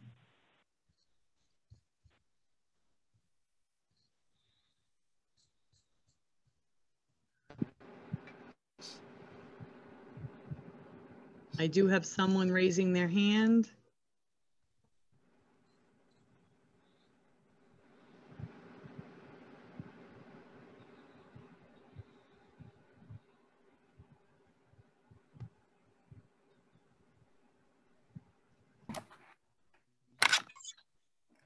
Hello, hi. Can you hear me? Yes, we can. I'd just like to know, what is the address? Actually, sir, let me just swear you in first. Sure. And then you can get going. Do you swear or affirm the testimony you're about to give is the truth, the whole truth, and nothing but the truth? Yes, but I'm not giving testimony. I just wanted to know, what is the Well, you still have to identify yourself. Okay. So my name is Guy Vastola. And your address, sir? 1299 Highway 33. Okay, go ahead. I just like to know, what is the address that we're speaking about now? It's 695 US Highway 9. That clarifies it for me. Yes, I was late in the Zoom meeting, and I just wanted to make sure I didn't miss anything in particular. Thank you. That's all I need to say. Okay. Okay. Thank you. Thank you. Have a good night. Anybody else? Give me 1 second.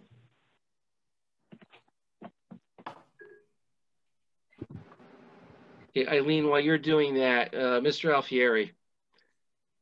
Yes. Between the last hearing and this hearing, we did receive numerous exhibits from members of the public. Those exhibits were placed on the exhibit list and sent to you. Do you have any objections to any of those items? Or can we just... No, I have Okay. I have objections to relevancy as they come up, but no objection to them being offered. No. All right, so then we'll move all those into evidence then. Okay, thank you.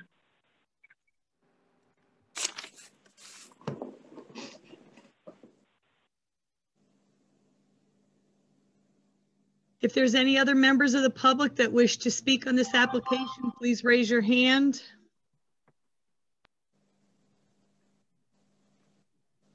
Do we have, how many people do we have in the public?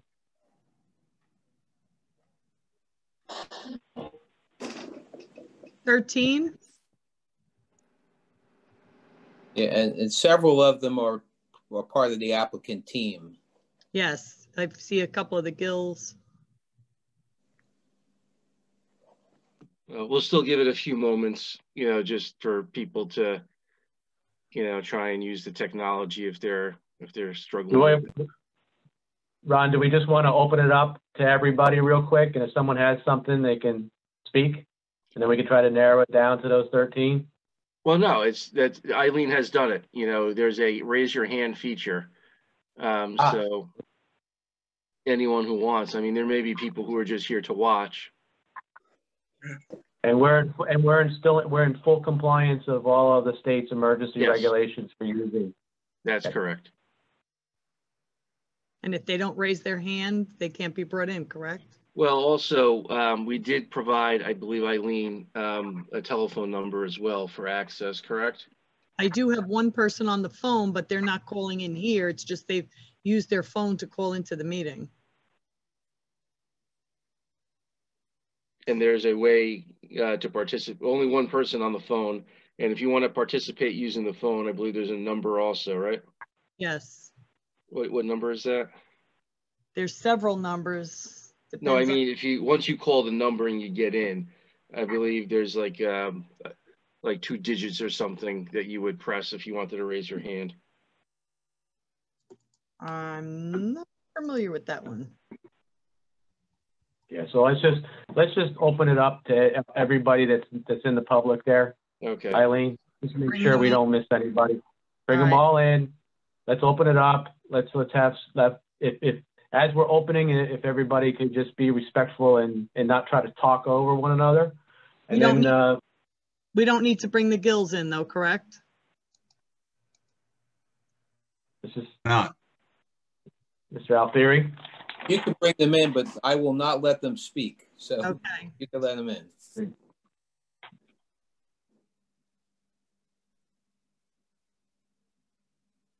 Let us know when it's all open, Eileen. And it's unmuted.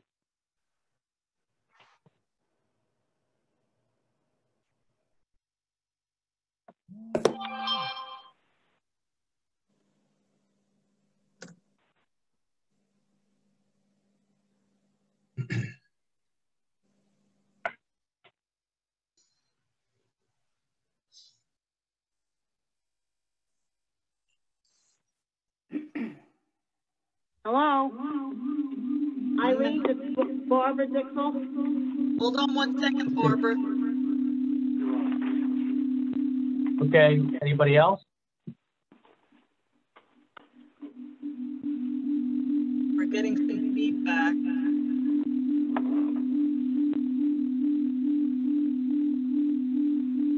Can you identify which? I know Ms. Dixell wants to speak, so I'm going to mute everybody else and let her go for now. Okay, go ahead. Okay, thank you. Barbara, do you have video? I have the video. I'm watching you. You have a camera. On the No, Ms. Dixell, she's asking if you can turn your video on so we can see you. It's on. No, we can't see you. I'm looking. No, your video has to be on, so you're projecting yourself to us. No. I don't know how to do all this modern stuff. I have to read something from the village's board of trustees.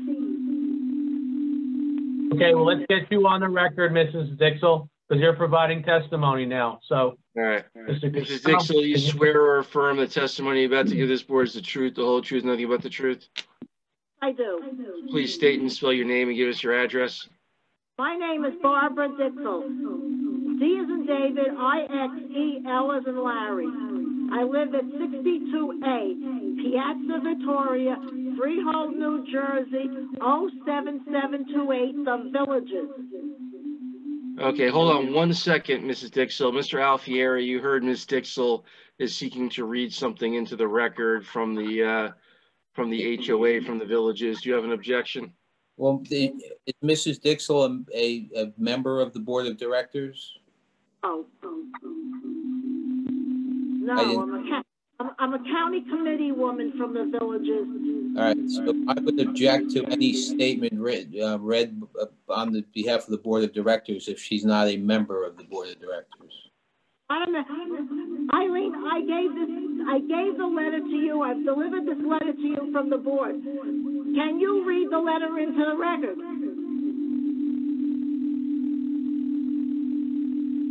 Mr. Chair, hold on, Mrs. Dixell. Mr. Chairman, what I would recommend is, to the extent that I believe whatever that letter is also represents Ms. Dixell's personal viewpoint, that she just read it into the record and the board can give it its appropriate weight.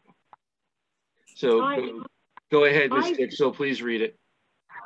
I delivered this letter to the Township Planning Board, to Eileen, twice. And I don't know why you're not. Mrs. Dixell, we've given you the ability to read it. Please do so. The Village's Board of Trustees and management are opposed to the application of Gil Petroleum to reopen active gas station with regular gas pumps, diesel gas for trucks, and convenience store. I also have bad eyesight. I'm trying. Okay, the villages. Okay. I don't know. Oh God. What? Per the site maps, this former gas station is an undersized, non-conforming lot in every direction. It's our opinion that this gas station, if reopened, may operate with safety issues as it is all contaminated. Just bear with me. I have macular degeneration and my eyesight's not good, so just bear with me. How I get this done? All right. Right directly opposite this gas station on Wyckoff Mills Road is the village's age-restricted development, 671 homes and more than 1,000 elderly senior citizens. Several years ago,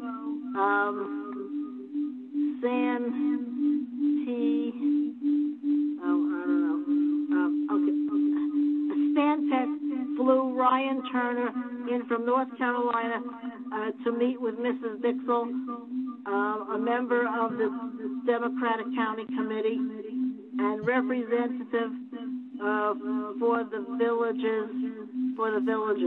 He gave Mrs. Dixell maps of the gas station and the contamination. It crossed Wyckoff and went toward the river. Brian, where does this end? I mean, come on. Okay, if you want me to stop, I will. If you want me to stop, I will. It's under the jurisdiction of an LSRP right now that's doing his job, like who's a licensed. Mr. Husser, I get it. Let me see if I can deal with it. Mrs. Dixell, is this the same letter that was issued to the planning board in August of this year? Yeah. Okay, then we've read it and we understand it. Do you have anything else you'd like to add to the letter, or provide any testimony or comments for you personally, please? Yeah. Okay.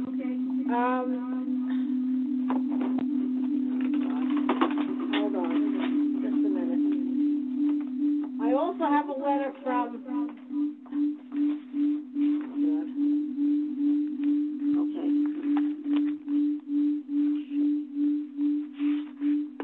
I have a letter from Richard Doobie, who is the previous, who's now retired.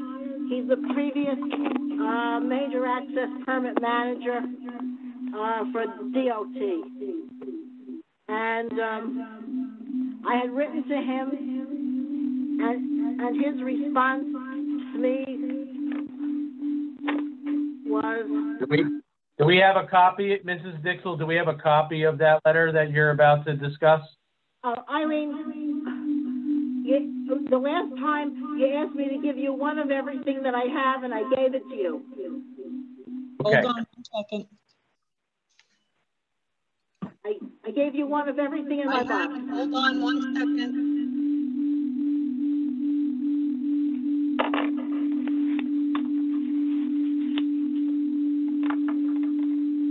Doobie's letter is dated December 29, 2015.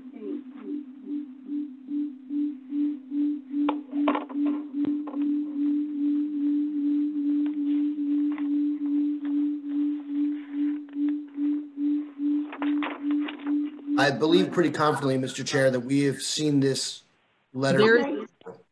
Mr. Doobie's letter is now up on the screen. Mr. Chair, with all due respect, okay, we've seen all this stuff and we've rehashed this over and over and over. again, I'm going to state my point for the last time, and I'm going to put myself on mute. We have an LSRP that is taking care of the property. Former property owner is the responsible party. They're doing everything right. We're going over this. I mean, I feel bad right now for the Gills, to be honest, that they're going through this process over and over again. And that's where I stand. Mr. Hauser, I appreciate your comments, but we're unfortunately in the public portion of testimony. And we held Mrs. Dixell. We held Mrs. Dixell to the feet to the fire when she was able to ask questions of each one of the witnesses through this process. And we told her she would have the opportunity to provide her testimony. Okay. And we kept pulling her back. So Mrs. Dixell, things that you've discussed in the past as far as your comments to the applicant, if you could provide a testimony that you've always wanted to provide during the event, we'd really like to hear about your testimony, please. So, okay, will the property be landscaped and burned? Will the lighting not be too bright for the village's residents that are right opposite the gas station? Will the senior residents are entitled to a quality of life?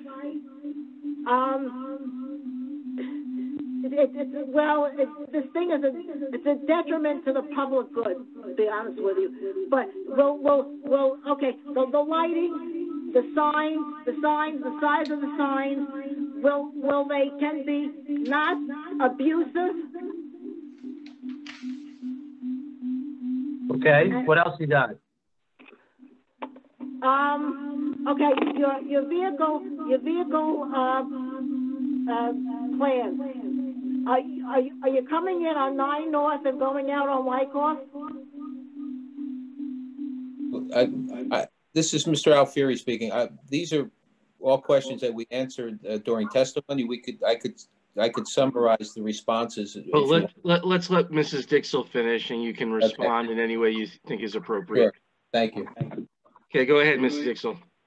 When you come in on 9 and with an oil tanker truck and go out on Wyckoff, on the corner of Wyckoff and Strickland is the village's entrance. There's also a 4-ton weight limit sign there. They cannot go down Wyckoff Mills Road. There's a 4-ton weight limit sign on the corner of County Road 524 in Wyckoff. I believe the testimony, Mrs. Dixell, was they were going in and out of Route 9 only, but we'll make note of it and have the applicant restate that how they're going to direct traffic for the trucks. Okay, let me finish. An oil tanker truck with the amount of traffic that's coming up and down Wyckoff and Strickland, with Woolies on one corner and Exxon on the other corner, they cannot. The traffic is so massive that oil tanker trucks are going to have a hard time making a left turn on Strickland and Wyckoff to go to Route 9, either north or south. Can your oil tanker trucks stay in and out on Route 9 like they are on Exxon? There is no Exxon that's opened in the back. They have to, according to Howell ordinance, the gas station has to be on an intersection. This one isn't. It's in the middle of the street. So Exxon oil tanker trucks are in and out on Route 9. Your oil tanker trucks need to be in and out on Route 9. I'm desperately afraid of one of these trucks hitting a tank. There's an undersized, non-conforming lot in every direction. I don't know how an oil tanker truck is going to deliver gasoline, whether it's diesel, regular, the convenience store, cars, and customers. I fear for some oil tanker truck hitting either a gasoline tank, a car, a person, or the store. can your tanker truck, and I know that it's going to be tough for them to back up, but going in on 9 North and coming out on Wyckoff really is not good. And what are they going to deliver gasoline 24/7? At what hours? But what are the hours that they're going to deliver gasoline? Hello? We're taking notes of all of your comments, Mrs. Dixell, and then the applicant's going to answer them. Okay. What else? Mr. Okay. Chair, weren't these all answered already? No, I was never given the chance to test. Mr. Chair, my recommendation, rather than arguing with Mrs. Dixell, is let her finish. The applicant will respond however it feels appropriate.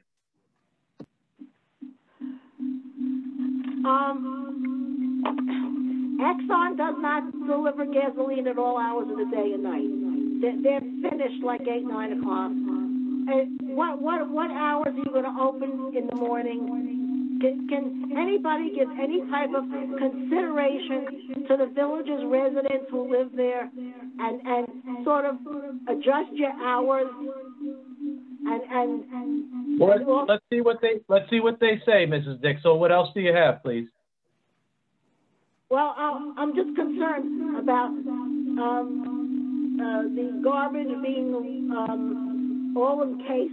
Are they going to do any, like, berming or landscaping on the thing? Because right now, it's an absolute eyesore. Yeah, great. What else you got? My main concern is the dignity and the quality of life of the village's residents. Please, with the signs, the noise, the delivery of gasoline at 1 hour, and going in 9 North out on Wyckoff and making the left turn at Wyckoff and Strickland, and they can't go because of the 4-ton weight limit sign. So again, please address some of my concerns. Thank you. Thank you, Mrs. Dixell. Mr. Alfieri, do you have the list? I do, and I'll do my best. I know Ms. Dixell did have an opportunity to ask every witness a question or many questions during the course of their testimony, and I believe all of them were answered. I'm looking at my notes to try and at least tell you what I have as notes from comments. One is lighting. We did have our engine. It was asked specifically that we provide the lighting details, and our engineer did come and present the testimony. I can't technically parrot what he said, but I believe that he did indicate that the lighting was satisfactory and would not have an impact on those neighbors. The landscaping, my notes were that a question was asked as to whether we could buffer the villages, and my notes say that Shari felt we were doing as much as we could in that area, and the chief of police, who was at the meeting as a board member, believed that the villages had adequate buffer on their own property, and there shouldn't be any additional planting on this property on this side. As far as truck traffic is concerned, Mr. Ray provided a very detailed testimony in support of the site circulation, access to the roads, etc. The board can, if it feels necessary, impose whatever limitations it feels is necessary. I can't remember the delivery time of the actual gasoline. I've looked through my notes. I don't see anything indicating what time limit that. But again, these questions were asked and answered. I know the lighting was shielded.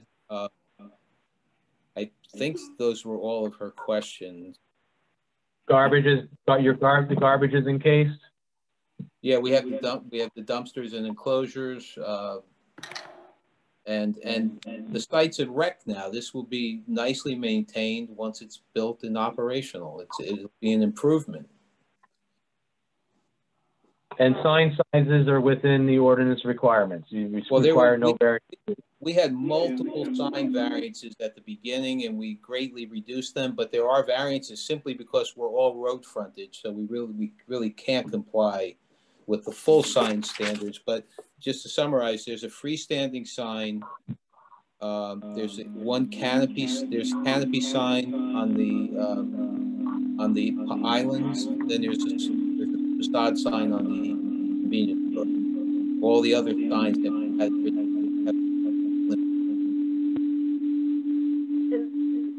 Just as long as the signs are not so bright. Mr. Chairman, we opened it up to Ms. Dixell. She's had her opportunity. Mr. Alfieri is now answering. Absolutely, I'm sorry. Yeah, and the testimony was that at the time that the lighting, both the signs and the actual lighting, we're not going to provide any additional light onto the villages that already doesn't exist on Route 9. And hours of operation. Well, the hours of operation were 24/7 through the testimony. Client can control the delivery time of the trucks if the board wants to impose reasonable limitations on when that could take place, because they do control their vendors.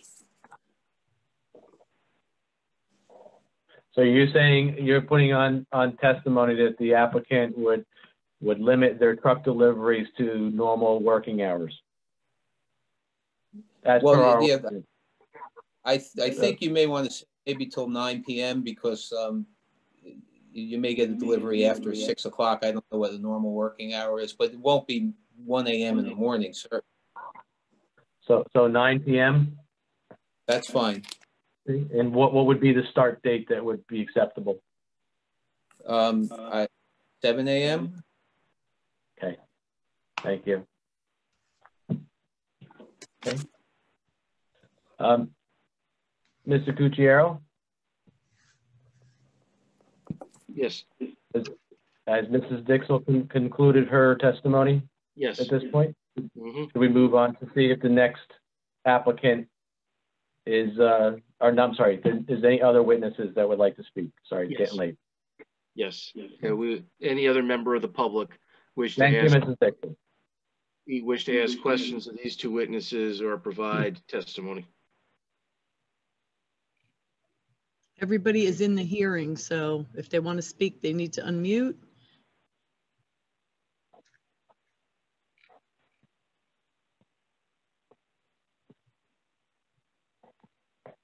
Okay, Mr. Chair, everyone's in the hearing. No one has expressed an interest. I think you can close the hearing. Okay, thank you, Mr. Alfieri. One last time, this concludes your testimony. Yes, we have no further witnesses. I just want to make a 1-minute summation if and when you're ready. Let me just ask the board if there's anybody else on the board that has any further comments or questions.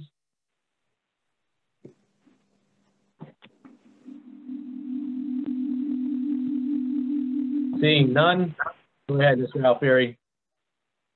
I just want to remind the board of some of the conditions that we had agreed to during the course of the testimony. We had agreed, of course, to address all of the technical comments contained within the board professional reports. We have agreed that the LSRP will be on site for all subgrade construction activity. We agreed that there will be no indoor seating at the convenience store. We agreed to install a crosswalk on Wyckoff Mills Road. We agreed to meet with, it was Mr. Herman at the time, so we meet with the township engineer to come up with design so that there would be a crosswalk to the traffic signal. We agreed to, there was a question of whether the board wanted us to bank 2 parking spaces at the southernmost portion of the property. There was never a decision made. If we did bank those 2 spaces, the lot coverage variance would be eliminated. Agreed that the diesel fuel area would be limited to vans and small box trucks and cars, no larger vehicles. I don't necessarily agree with that, because if it's banked, it could be developed at some point. Right, only during the period of time when it's banked. But you're right, if they're installed subsequently, if the board wants, if the town required it, then the variance would be triggered. And the last thing we agreed to previous to tonight was that we would have bollards placed in the areas. We'd work with your engineer to make sure there were bollards in the various locations, parking spaces. And then tonight we agreed to that delivery time limitation. And we request, based on those conditions and any other conditions the board wishes to impose, that the board grant the approval. Thank you. Mr. Alfieri, I also believe, from remembering from the testimony, the exhaust fan for the kitchen hood that was going out the back of the building, which would be visible from Route 9 if you're traveling south on Route 9, that you were going to provide appropriate screening to make sure that that mechanical apparatus was part of the architecture and not necessarily just shown as a silver. That's correct. That's true.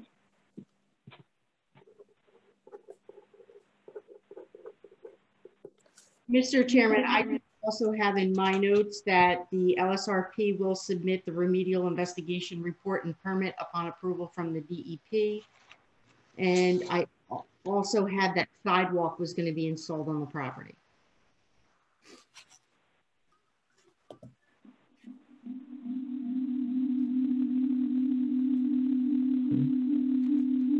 Thank you.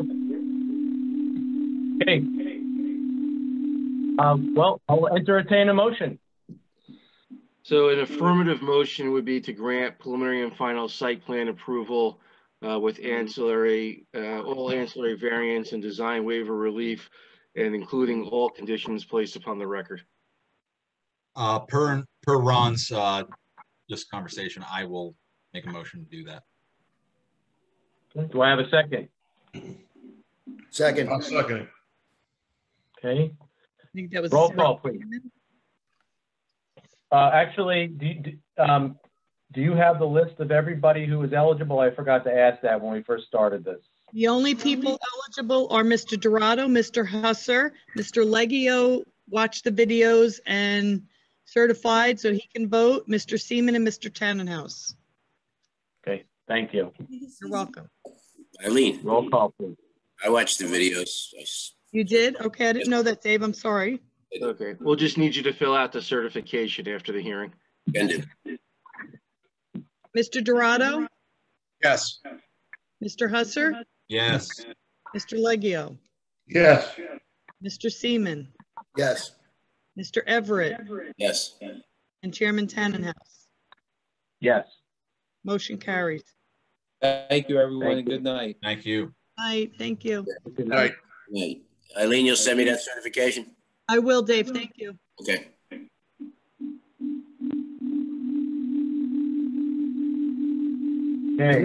Can we mute Mrs. Dixell?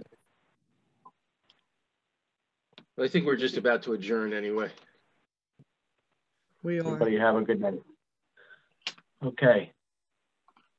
Good night. Well, I think we don't have any reason to go to some type of executive session or further discuss. And we are meeting one more time before the holidays. Yes. Okay. So we'll say only two little things on there, so hopefully it okay, stays. we'll send our holiday wishes at that time. Okay. Okay. I'll make a motion to adjourn. So moved. So moved. All in favor? Aye. Aye. You will. Thank you. Have a good night. Thank you. Thank you. Bye-bye. Bye.